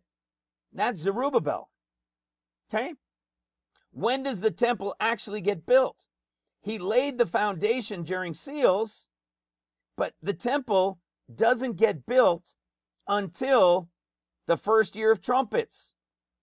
In Zechariah 8 verse 9, it says, "Thus saith the Lord of hosts, let your hands be strong, you that hear in these days the words by the mouth of the prophets, which were in the day that the foundation of the house of the Lord of hosts was laid, that the temple might be built." Verse 10 says, "For before these days there was no man for hire, nor any beast, neither was there any peace." Remember? Because at the red horse rider, peace was taken, and he what? There went out, there's no peace to him that went in, or came out, or went in, because of the affliction, for I set everyone against his neighbor. You see, red horse rider, nation against nation, kingdom against kingdom. There was nobody to build yet until the 7 years of seals were done. During the 7 years of seals was this time against the Gentiles, against the world. But there's going to be a declaration after Jerusalem is destroyed to allow them to go back to rebuild. But in those 7 years of seals, the only thing that's going to get built is the foundation. That's only the foundation is going to be built during the midst of these first 7 years. It's these next 3.5 years when the temple and the wall, right? The city will be rebuilt and the temple of the wall will be getting rebuilt. And after these about 3.5 years, Messiah, who you're going to see was here, yep, on heavenly Mount Zion, is going to be cut off. Why? Because as you're going to see, the people of the prince that shall come shall destroy the city and the sanctuary. You're going to see the flood till the end of the war. That's about the time at about mid-trumpets when Messiah is cut off. But this is what I want to show you. Verse 27 says, "And he shall confirm a covenant with many for 1 week." That doesn't mean 7 years. It means the final year. What did we have? 7, about 3.5. So that's about 10.5 years. Then he's cut off. What happens at this cutoff? This right here, verse 26 of Daniel 9, is is Daniel chapter 12, when Satan is going to be cast out, right? Satan is going to be cast out, and it says, how long is this craziness going to go? And in Daniel 7, it says times and a half. There's no and here. So it's not an addition. It means 1, 2, plus a half. 2.5 years. To scatter the holy people, then shall it be finished. We've shared this many times. That's the Revelation chapter 10. When the 7th trumpet begins to sound, the mystery of God is going to be finished. But that's just the start of the 7th year of trumpets. Which means Daniel 9 and Satan's time is only 2.5 years. So what we're reading in Daniel 9:26 is the 2.5 years that begins at about mid-trumpets, when Messiah is cut off, when they fly on the wings of an eagle, when Satan is going to be cast down, open the pit, and go after them with a flood, like Revelation 12:14. And it says, and unto the end of the war, desolations are determined, because he's going to be warring against the 2 witnesses for 2.5 years. That's why at the end of the 6th trumpet, the 2 witnesses are killed. But when did the 2 witnesses' war begin? At the 5th trumpet, when the pit was opened. That war is a 2.5 year war against the 2 witnesses. So what's the total? 7, about 3.5, 2.5, that's 13 years. Sound familiar? That leaves what? 1 year. Who shows up at the end of the 13th to start the 14th year? The Lord does. It's the Lord returning, feet down on the Mount of Olives, like Zechariah 14, to start that 14th year. What is he doing? Of course, he's confirming the covenant that he made 6 years earlier, that he made at the very end of seals to the start of trumpets, but that he had to break because Satan was cast down and the pit was opened at the time when he gets cut off. How do you know this? You guys know how we know it. It's also given to us in Zechariah chapter 11. So in chapter 8, they start rebuilding the temple. By chapter 11, Satan, the vintage of old, is cast down. And what do we see? It's all over the place here. Verse 10 of Zechariah 11. And I took my staff, even beauty, and cut it asunder, that I may break my covenant, which I had made with all people, and it was broken in that day. Okay? We see the 30 pieces of silver without going into it. We can't go into absolutely every detail. If I go into every detail, we'd be here till Friday. What are we? We're Saturday. We'd be here till Tuesday, going 8 hours a day. But this is that 30 pieces of silver. This is the direct connection to Matthew, and why only Matthew's gospel talks about the number of money, the pieces of money. Luke doesn't, Mark doesn't, only Matthew does, because Matthew's is the 7 years of trumpets, and it's the picture of Messiah being cut off for the 30 pieces of silver. This is the Antichrist being come back. This is Satan being cast down. This is when Messiah is cut off and he breaks his covenant. That's why in Daniel chapter 9:27, he's renewing his covenant when? At the end of 13 years. Remember?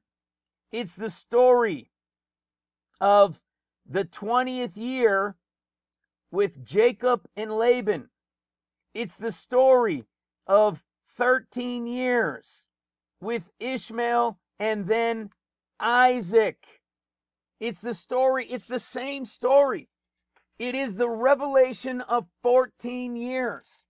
And the Lord has returned at the beginning of this one to restore and to renew and to correct and to bring about the destruction on the enemies in the 14th year.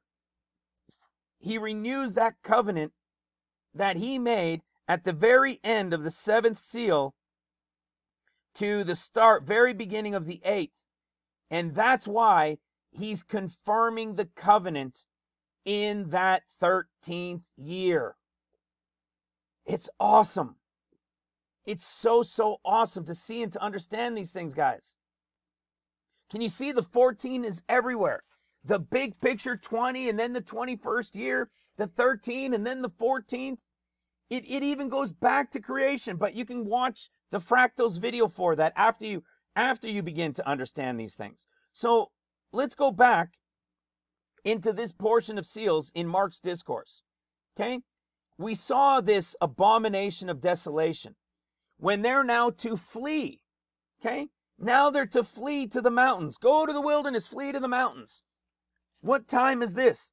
This is the Antichrist time. So now we're back in at that point of about 2.5 years in seals. And what happens is we see from Revelation chapter 13, which was from chapter 12, when the dragon is going to give him his power and his seat and his authority. And what do we see happens? In verse 5, it says, in Revelation 13, verse 5, and there was given unto him a mouth speaking great things and blasphemies, and power was given unto him, listen to this, to continue 42 months. You see? That means he was here. He didn't have the power of the Antichrist. He didn't have the full authority yet. But now he's given that power in a greater position of authority by the dragon for 42 months. And we can show the timing by understanding the word from pain before the dragon shows up in that sign to give him the authority. This is the point in which Mark's discourse takes place, and they're now to flee. This is when the world of Christians who were being saved and persecuted during the first 2.5 years are now going to flee. Hide out. There are going to be places of refuge and protection all throughout the earth. The Lord will even blind the enemy in cases all over the place because of the technology and the drones and all of these abilities, heat-seeking, everything else, that they will be blinded to these things. You got to remember, we're going to be not only in the midst of the worst time in human history, we're going to be in the midst of the most miraculous time in human history. God is going to give an anointing, a power, and an authority as he has never yet given to men in all of history. Greater than they had when he gave it to them when he was first here. Do you understand why? Because it's going to be worse than it ever was since the creation. So there's going to be hope, but people must be obedient. They must be faithful. They must be diligent in the Lord. Okay? They must be in praise and giving thanks, loving each other, protecting each other, helping each other. All right? So, look at what we see. Now is the time that they got to flee. Now is the time of the mark of the beast, which is the abomination in Mark's discourse. And of course, that's exactly what we see. Here's the second beast, who is representative of the false prophet. And of course, we see that the mark of the beast comes. You see, this is the mark of the beast, and this is the one going to the world, to the church, the Gentiles grafted in with the house of Israel during the time of the Gentiles, the time of seals. It's the 42 months from about 2.5 years into seals to the end of the 6th year of seals when the Lord comes on heavenly Mount Zion. This is the mark of the beast on the hand or on the forehead. Okay? And we can show the timing. Because when he comes, remember, he's got the power of the leopard, the bear, and the lion. And when we go to Daniel chapter 7, we see right here in the lion who comes first, the bear who comes second. That's the destroyer of the Gentiles who's coming, by the way. Okay? All you have to go do is read Deuteronomy 28 and you're going to freak out. That's the bear. That is Russia coming, a language they can't speak, maybe even China with them, and sayonara. Okay? And look what happens. We have the lion first, then the bear, then the leopard. I've explained it as Syria, Russia, everybody knows that. And the leopard is the control center in Europe. That is where the power hub of it is going to be. And then look at what the fourth beast is. The fourth beast had great iron teeth. It devoured and brake in pieces and stamped the residue with the feet. This is exactly what we read in, watch this, and stamped the residue in the feet, which means it's after the period of the lion, the bear, and the leopard and their portion during the first 2.5 years. When he shows up, he's going to take control over all three of them. He is going to be the power now given to this control over all three. And what is he going to do? Well, look at what it says. It was diverse from all the beasts, and it had 10 horns. And what does it say? Stamp the residue with the feet. Go to Revelation chapter 11. And in Revelation chapter 11, listen to what it says. Remember we said it's correlated to the time of the 42 months when Antichrist is given that power, when the beast is given power at the time of the 42 months. Listen to verse 2. Revelation 11, verse 2. And the court which is without the temple leave out. This is talking the body. And measure it not, for it is given unto the Gentiles, and the holy city shall be tread under foot 42 months. You see, the 42 months is the 3.5 months remaining to the end of the 6th year of seals. And we can prove it. Okay, we'll go back to Daniel 7. The lion, the bear, and the leopard are all the first 2.5 years. When the beast comes, that's the power being given for 42 months. He will take control over all of them. He's now going to have this power for a while, which will be 42 months, as we saw, treading them underfoot, until what? Until the Ancient of Days did come. You see that? Until the Ancient of Days did come. This is the Father with the Son coming on heavenly Mount Zion at the end of the 6th seal. This is why the end of the 6th seal says, hide us from the face of him who sits on the throne, comma, and from the Lamb, for the great day of his wrath is come. This is the end of the 6th year of seals. The Father and the Son and so forth, they've all been gathered back together. And look at the description of it. It's wild. And then in Daniel 7:11 it says, "And I beheld then, because of the voice of the great words which the horn spake, I beheld even till the beast was slain, and his body destroyed, and given to the burning flame. As concerning the rest of the beasts, they had their dominions taken away, yet their lives were prolonged for a season and time." This is the end of seals. You see, the beast, the Antichrist, the system is destroyed. But the other beasts, their power, their authority, their dominion is all taken away. Well, isn't that amazing? This is one of the things I love to show. We saw in the first portion of seals from Mark's discourse, starting in verse 8, nation against nation, there's no mention of Antichrist or false prophets.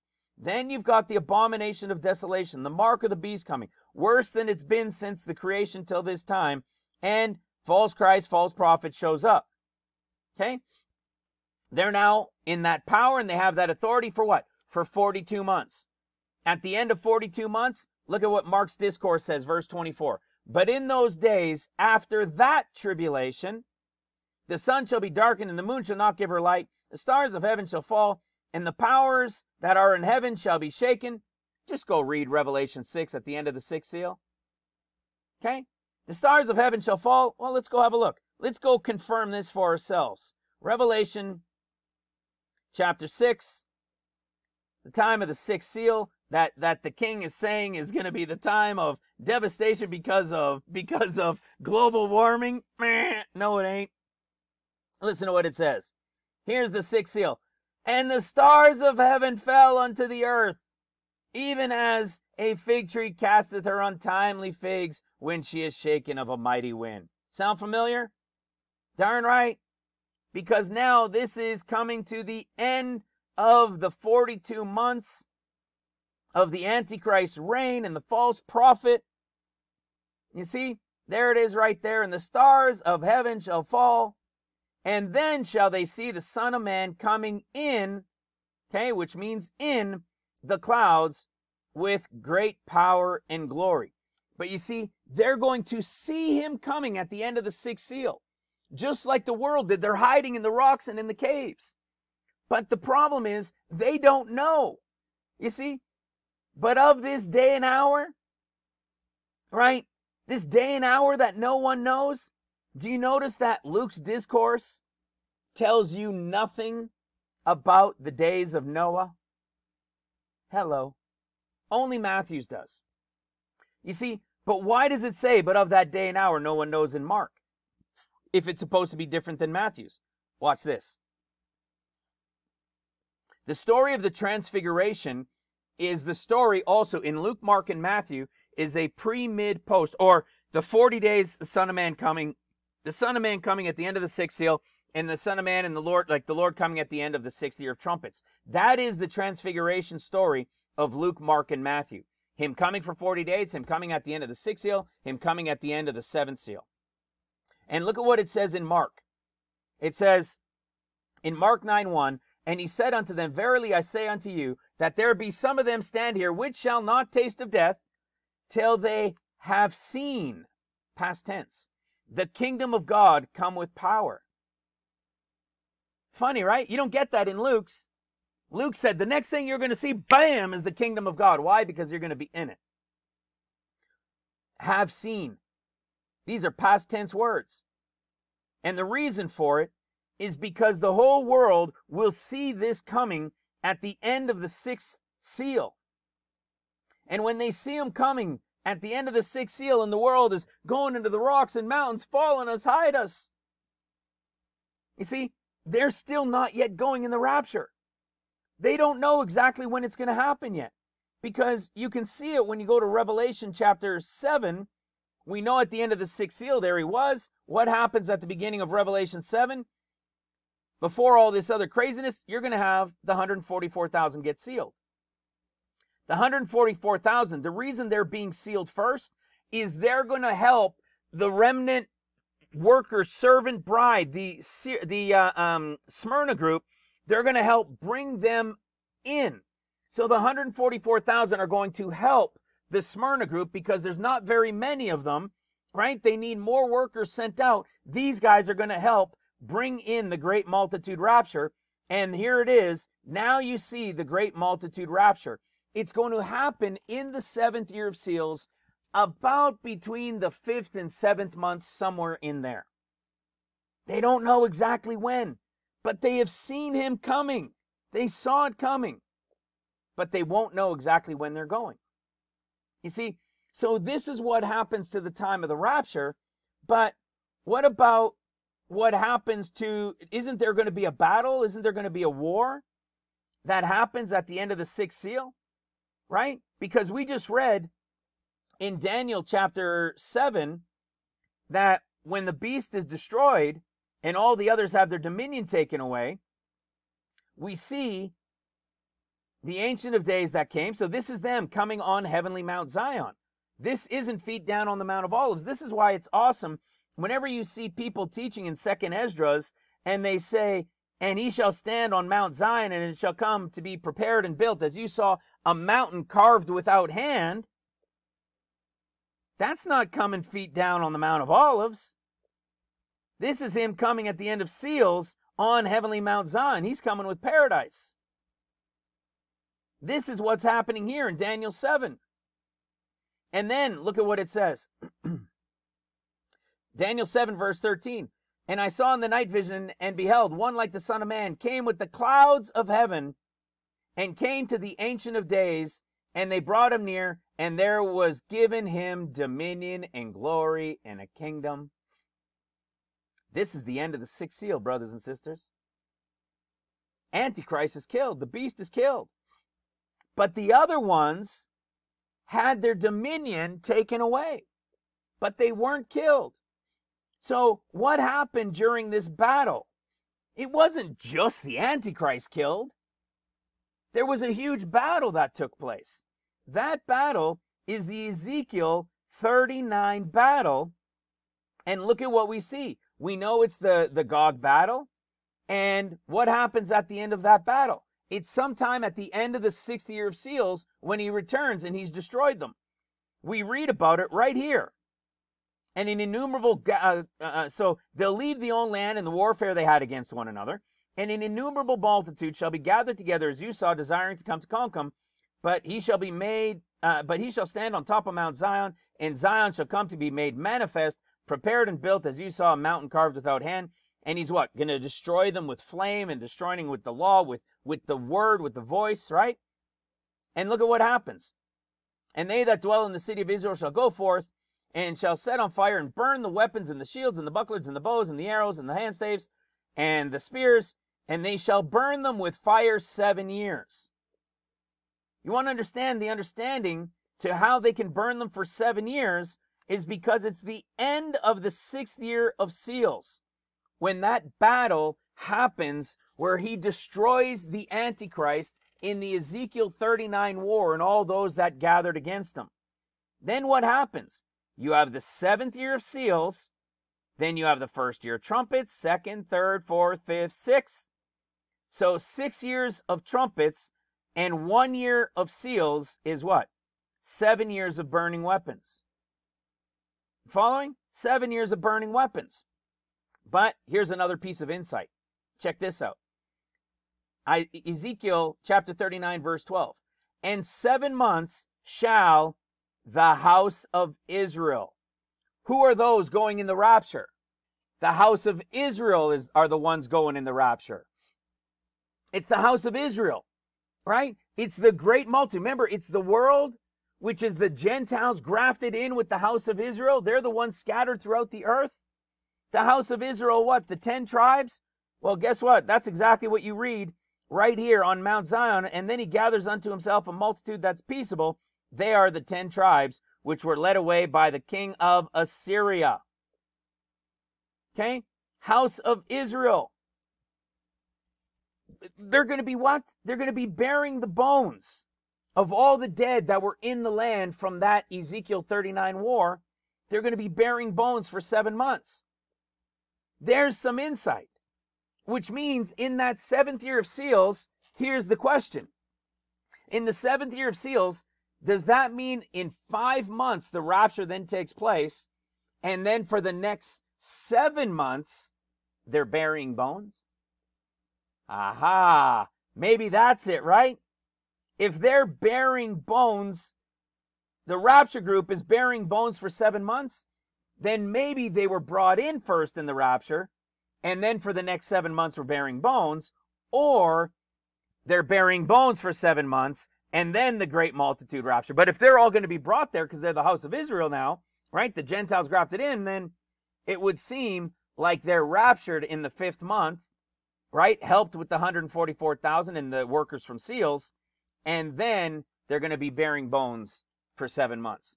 What does this bring us to? This brings us to the end of the age of the Gentiles. The church age is now over. When the 7th year of seals comes to an end, we now see that Antichrist has been killed. There was the the Magog war, and 7 years of burning weapons, 7 months of burying the people, and in those 7 years of burning weapons, we also saw that we know from Luke chapter 20 or 22 is that the Lord had asked his disciples for all of them to go get a sword, right? That funny story I love to say. And the Lord, they turn around, they talk amongst themselves and like, oh, I got one. You got one? No, I don't have one. Do you have one? No, I don't have one. Oh man, we only got 2. So they have the 2 and they turn around to the Lord and they say, Lord, we have 2. And he's like, oh, all right, that's good. You see, it's a funny story to read, but the prophetic implication of it is there are 2 swords, because one is the Ezekiel 39 war and the other one is the war in the 14th year. This is one is a battle and one is a war. You know, you may have won the war, but I'll win the battle, or however that works, because there's one here and then there's another one that takes place here.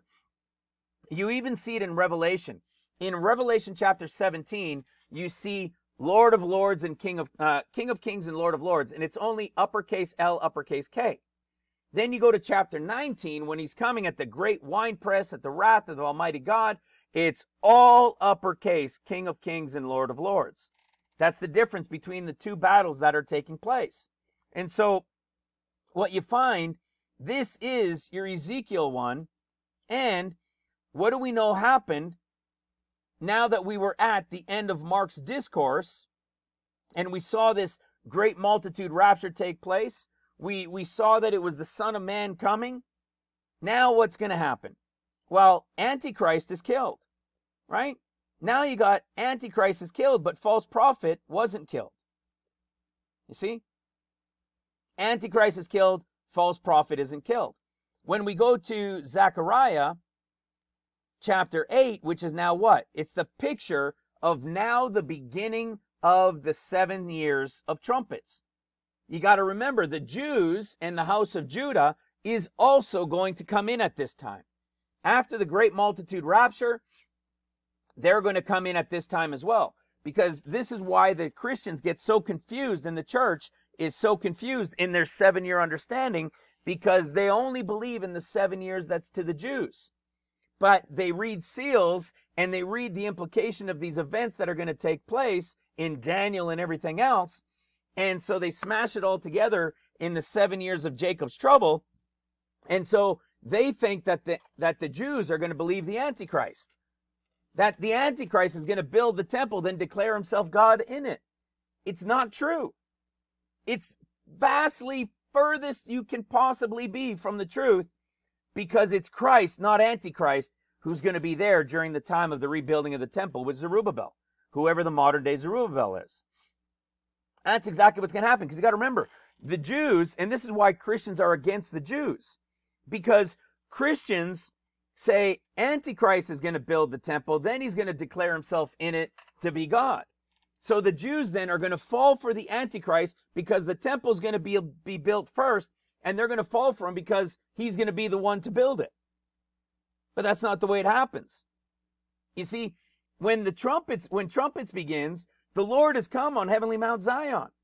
He's destroyed their enemies that destroyed them. And now he's going to start to rebuild the temple there with Zerubbabel. He's going to be high priest, and Zerubbabel is going to be the branch that rebuilds. This is what the Jews are looking for. The Jews are expecting that the Messiah, their Messiah who comes, is going to destroy the enemies of Israel and rebuild the temple. We just showed you and laid it out here, and have been teaching it for several years now, that that is the end of seals at the Lord coming on heavenly Mount Zion, and then at the start of trumpets when the rebuilding takes place. And wouldn't you know it, it's exactly how Zechariah 8, the beginning of trumpet, starts, when the Lord says he was jealous. He's no longer jealous, but he was jealous for them. See? And it says, verse 2, Zechariah 8, verse 3, thus saith the Lord, I am returned unto Zion, and will dwell in the midst of Jerusalem, and Jerusalem shall be called the city of truth, and the mountain of the Lord of hosts, the holy mountain. What does he do? Starting in verse 8, and I will bring them, and they shall dwell in the midst of Jerusalem, and they shall be called my people, and I will be their God in truth and in righteousness. Thus saith the Lord of hosts, let your hands be strong. Like we shared earlier, right? Ye that hear in these days these words by the mouth of the prophets which were in the day that the foundation of the house of the Lord of hosts was laid, that the temple might be built. Why couldn't it be built for 7 years earlier?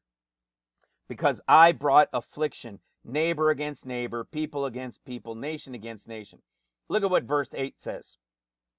And it shall come to pass that as ye were a curse among the heathen, O house of Judah, that means they're there now too, and house of Israel, okay, the world, the rapture group, so will I save you, and you shall be a blessing. Fear not, let your hands be strong. Okay? So we also see that the house of Judah is there as well. Because if anybody talks to a Jew, if you study and talk to Jews that study and the rabbis, you will know that they are looking for a Messiah who will destroy the enemies of Israel, that destroy them, and will build the temple. The Christians say, too bad for you guys, because it's going to be the Antichrist, and he is going to rebuild the temple. You see what they missed? They missed the entire first 7 years, which is to them. They missed the entire first 7 years, which is Mark's gospel. Hello? You following that? They missed the first 7 years. And we understand why. That's why that video in the intro about it's all because of Matthew is such a huge deal. Here we have the rebuilding taking place. Well, guess what? Remember we were saying we know Antichrist is killed. The beast was killed at the end of his 42 months. It was the Son of Man coming on heavenly Mount Zion. We saw heavenly Mount Zion and the Lord on Mount Zion. Now, when we go to Matthew's discourse, look at what we see in the first half of Matthew's discourse. Okay, there's the nation against nation. This is the beginning for them too. Okay, it's the beginning for the whole world. Nation against nation, kingdom against kingdom. They're also going to have pestilence. To understand this, you want to go to Leviticus chapter 26. In Leviticus 26, you see what happens for their disobedience of not having been observant when they had the land. So that is why they must be removed from it for 7 years for their disobedience, because the Lord God cannot and will not build his temple on defiled land without it first resting for 7 years. Okay, now look what happens. In the first half of Matthew 24, before the abomination of desolation in Matthew, Mark had no false prophets or false Christs. Okay, no Antichrist, no false prophet until the time of the abomination of desolation, which was the mark of the beast, and they were to flee. We know, as I just showed, at the end of the sixth seal from Daniel 7, we could see that the beast, that Antichrist, is killed. But the false prophet wasn't. So isn't it funny that in Matthew's discourse, the first half of trumpets, the only one that's mentioned is in Matthew 24:11, and many false prophets shall arise and shall deceive many, but there's no false Christ. Ta-da, because he's gone, right? This is why Revelation chapter 17 says that the beast who was and is not, yet shall be, and come out of the pit. You see, because he was for the 42 months, he is not during the first half of trumpets, and then at mid-trumpets when Messiah is cut off, then he shall be again when he what? Comes out of the pit, which is exactly what the fifth trumpet is all about. The beginning of the 2.5 years of the final 3.5 years of trumpets. Okay? So now only the false prophet is here. We know that the temple is now being rebuilt. So what happens in the 11th year, which is about 10.5 years in, as we've been talking about earlier? There's an abomination of desolation again that takes place. But this one says, stand in the holy place. Not where it not. You see? Because why? The Lord is now there. The temple was rebuilt. So where's this in the holy place going to be? It's going to be in the rebuilt temple. This is when Messiah is cut off. This is when the fifth trumpet, when the star is cast down and the pit is open. This is why Revelation 17 said, was, is not, and shall be. The shall be is when he comes out of the pit as the son of perdition. This is why Matthew has the 30 pieces of silver described in it, and why Zechariah chapter 11, which is what? About 10.5 years, right?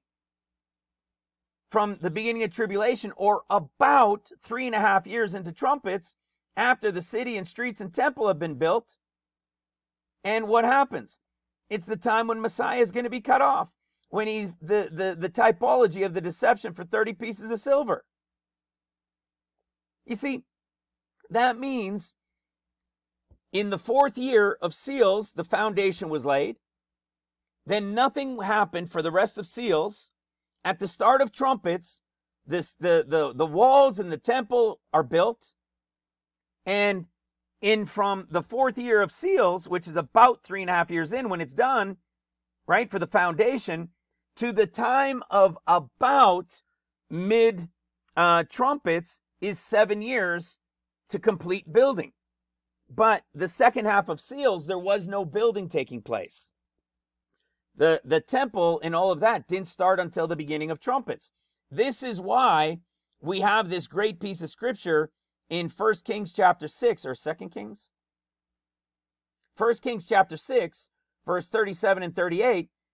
In the 4th year was the foundation of the Lord laid in the month of Ziph, and in the 11th, which is about 10.5 years, in the month of Bul, in the 8th month, was the house finished. It was 7 years in building it. Ta-da! How much more clear do we have to get? It's right here. You want to see the 4th year? It's right there in Zechariah chapter 4 of 14 chapters. The hands of Zerubbabel have laid the foundation of this house, and his hands shall also finish it. Chapter 4 of the 14 years, and what? See, then you got your 1, 2, 3, 4, 5, 6, 7. Okay? Mid, about 3.5 years, to mid, about 3.5 years. 7 years, which means what? The temple was rebuilt and finished, and then what? Cut off. Cut off. Breaks his covenant that he had made because Satan has now been cast down and the pit is open. Want to know why that's fascinating? Because when you get to Matthew 24, I'm going to try to finish this as fast as I can. When we get to Matthew 24, and this abomination of desolation that is in the temple, and now they're to flee, which is the Revelation chapter 12, verse 14, when they fly onto the wings of an eagle into the place protected, which is Psalms 90 and 10, which is a picture of the 14 years, which says from 70 to 80, that's 10 years, then it is soon cut off. That's about 10.5 years. And we fly away. That is mid-trumpets flying away. Revelation 12:14. It is also the Daniel 9 Messiah being cut off about 10.5 years. It's the same time as Daniel chapter 12, times and a half. It's 2.5 years of the final 3.5 years to bring it to the end of 13 years. But those that fly away on wings of an eagle, that are protected until the end of the 14 years, they're the ones that fly away on the wings of an eagle at this abomination here, at the temple destruction. And what do we see happen? We know that they're going to remain there till the end of the 14th year, which is 3.5 years. But Satan's time with the Antichrist back, false prophets still there. Satan has now been cast down to the earth, just like Revelation 12 says at that time. Look what happens. False Christs and false prophets. So we went from Mark, first half, no false Christ, no false prophets. They're on the scene, but the power isn't given to them yet. Then, at the abomination of desolation in Mark, which is the mark of the beast in the flesh, then you've got false Christ and false prophets. We know at the end of 6 year of seals, Antichrist is killed, but the false prophet isn't. And in the first part of trumpets in Matthew 24, you've got no Antichrist, but you've got false prophet, because it's the time of him being is not. The temple is now complete. Satan has been cast down. He's going to be given 2.5 years of the final 3.5 years. The pit is going to be open. The son of perdition is going to come out of the pit. And what do you have? False Christ and false prophets. Now the Antichrist has come back on the scene. You following? This is unbelievable. And then remember what we said in Luke 17? In Luke's chapter 17, it said in verse 24 that it will be as lightning from one end unto his other when he comes in his day, but first. Remember that? So he starts with the end, and then he says, but first. And that started everything from the above 14 years portion. Well, look at what it says here. Now we know this is what? He's about to come at the end. You see? He's coming now at the end of tribulation in his day. And look at what it says in verse 27. Matthew 24, verse 27. For as the lightning cometh out of the east and shineth unto the west, so also is the coming of the Son of Man. Verse 29. Immediately after the tribulation of those days. You get it? Are you following? This isn't, by the way, this isn't even the end of the 14th year. This is the end of the 13th year. How do you know? Because look at this, no man knows the day or hour. As it was in the days of Noah, so shall it also be in the days of the coming of the Son of Man. So in Luke 17, it was one way to show us the 40 days and the big picture of 7 and 7, giving us a big overview picture. But in Matthew 24, verse 36, verse 38, or 37 and 38, this days of Noah is a picture of the Lord here for the final year. 13 years are done when he comes as lightning from one end unto the other, immediately after the tribulation of those days. This is at the end of the 6th trumpet. And the beginning of the 7th trumpet is going to be as it was in the days of Noah. What is the story of the days of Noah? The overall picture is a 1-year story. Hence, this is the end of the 13th year, at the beginning of the 14th year. It's going to be devastation and destruction during that final year by the Lord. It's going to be the second sword. Remember, they burnt the weapons for 7 years. What was the 7 years? The last year of seals, 6 years of trumpets. So what are they going to do? Beat their their plowshares back into weapons. They beat their weapons into plowshares and pruning hooks. Then they're going to take them and bring them back, just like the scripture says. And that is Zechariah chapter 14, when he returns, feet down on the Mount of Olives. And listen to what it says in Zechariah 14, verse 2. For I will gather all nations against Jerusalem to battle, and the city shall be taken. You see, remember, there's a destruction still coming in that final year. And the houses shall be rifled, the women ravished, and half the city shall go forth into captivity, and the residue of the people shall not be cut off from the city. Sound familiar, like the story of Noah in Matthew 24? Listen to verse 3. Then shall the Lord go forth and fight against those nations as when he fought in the day of battle. Hello. What was the as when he fought in the day of battle? It was the end of seals at the Ezekiel 39 war. Ta-da! Verse 4. And his feet shall stand in that day upon the Mount of Olives, which is before Jerusalem on the east, and the Mount of Olives shall cleave in the midst toward the east and toward the west. Okay? Then you see all the devastation. Their eyes are going to melt in their sockets. The tongues are going to melt in their mouth. This is that final year.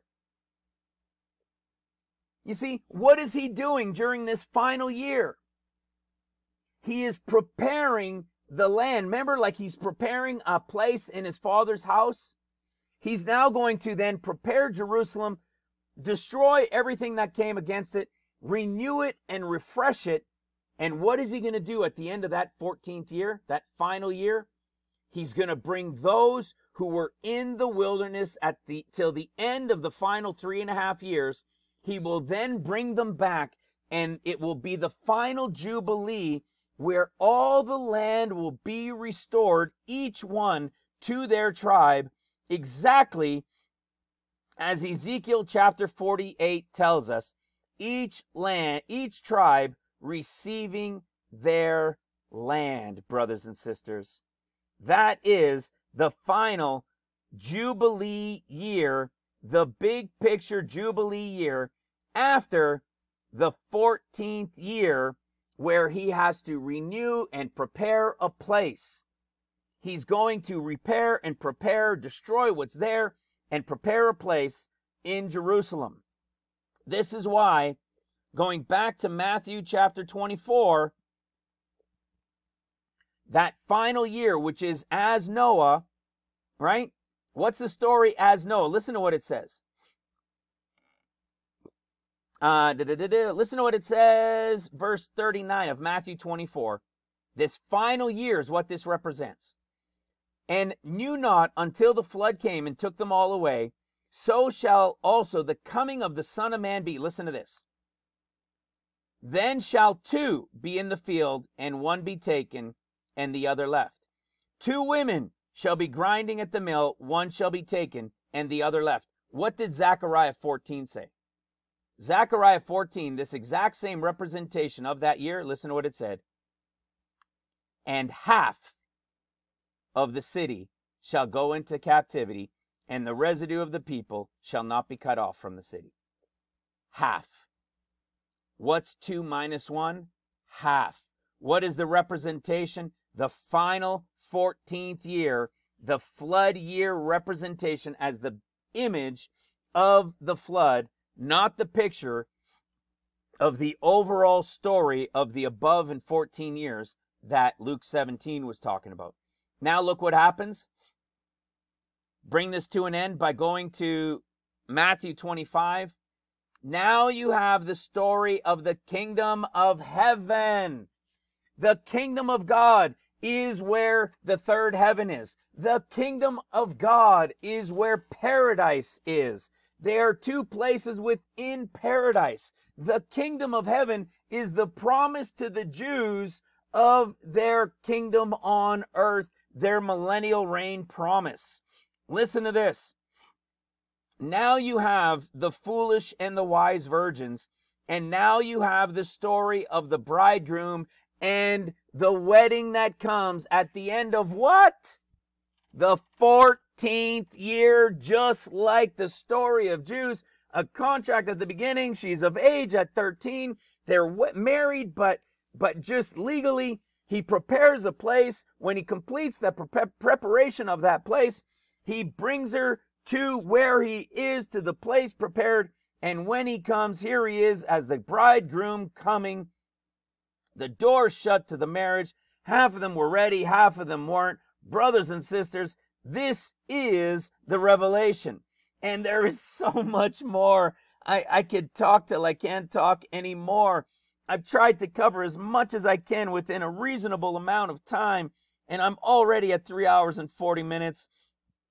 Brothers and sisters, it's an awesome story. The revelation is revealed, and this is why I say, once it begins, we have the revelation of the story. We don't have every intricate detail. That is the power and the understanding and the knowledge that he is going to give his remnant workers and the apostles. They will have the understanding open. They will have the completed story of the Antichrist and who it is. They will know. They will have all sorts of abilities just as he had. You see, the entire story here in Revelation 12:9. This is when Satan is cast down. This is Zechariah chapter 11. This is the 5th trumpet when the pit is open. This is when Daniel 9, well, it's also Daniel 12 with how long will this be? Times and a half. And it's also when Messiah is cut off.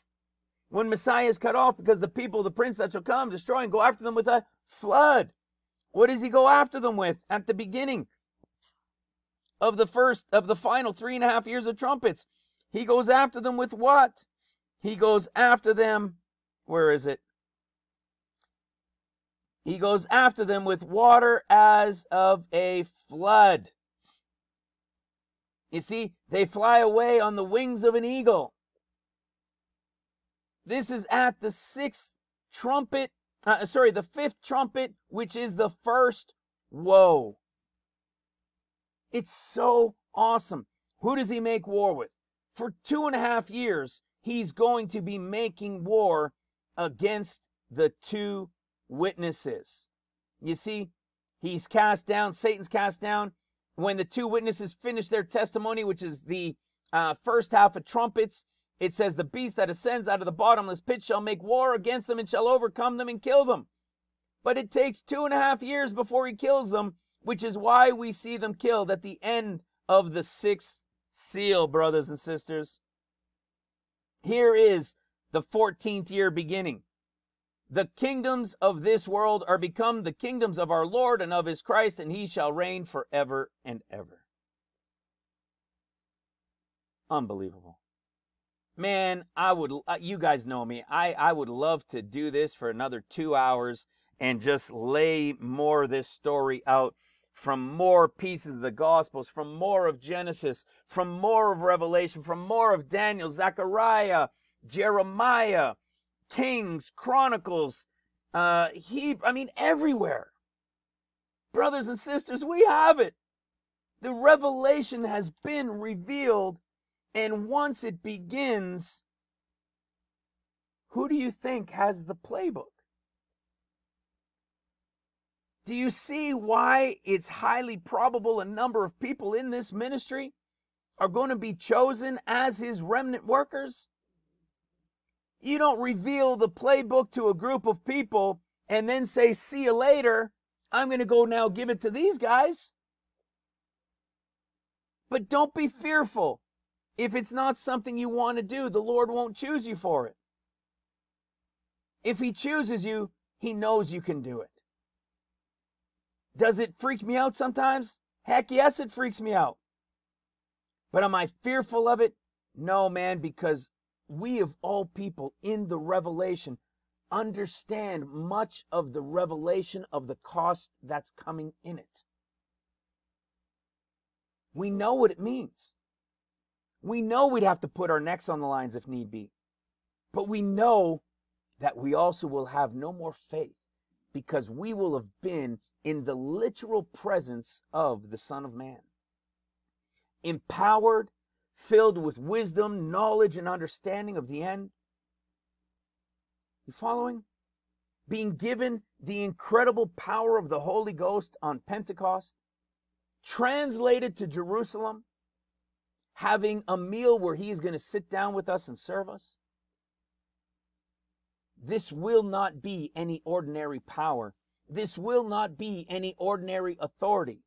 Even over the greatness of the powers in the authorities given in history, this is going to be a period of time such as never was before, nor shall ever be again. And with that is the necessity of the power as it has never been before. You will take part in the greatest revival in human history. It will be filled with tears of joy and filled with tears of sadness. It will be the greatest time. It will be the hardest time. But you will understand it. Brothers and sisters, I love you. God bless you. Please remember to support if you can. Pray for us always and for the ministry and over each other. Intercede for us if you can. Please continue to pray over us. The enemy must be aware that this is happening, but I know we're protected. That's why we're continuing and able to continue to make it bring it forward. Continue to intercede for Steve and for his team and everyone like him throughout the ministry that is working, that is putting him forward, that is sharing, that are praying for others even, and for their families and for each other. Brothers and sisters, I love you with all my heart. I cannot wait to meet you and your families. I'm so excited. But I'm also cautiously... Okay, I love you guys. God bless you. God bless your families. Bye for now. Talk to you soon.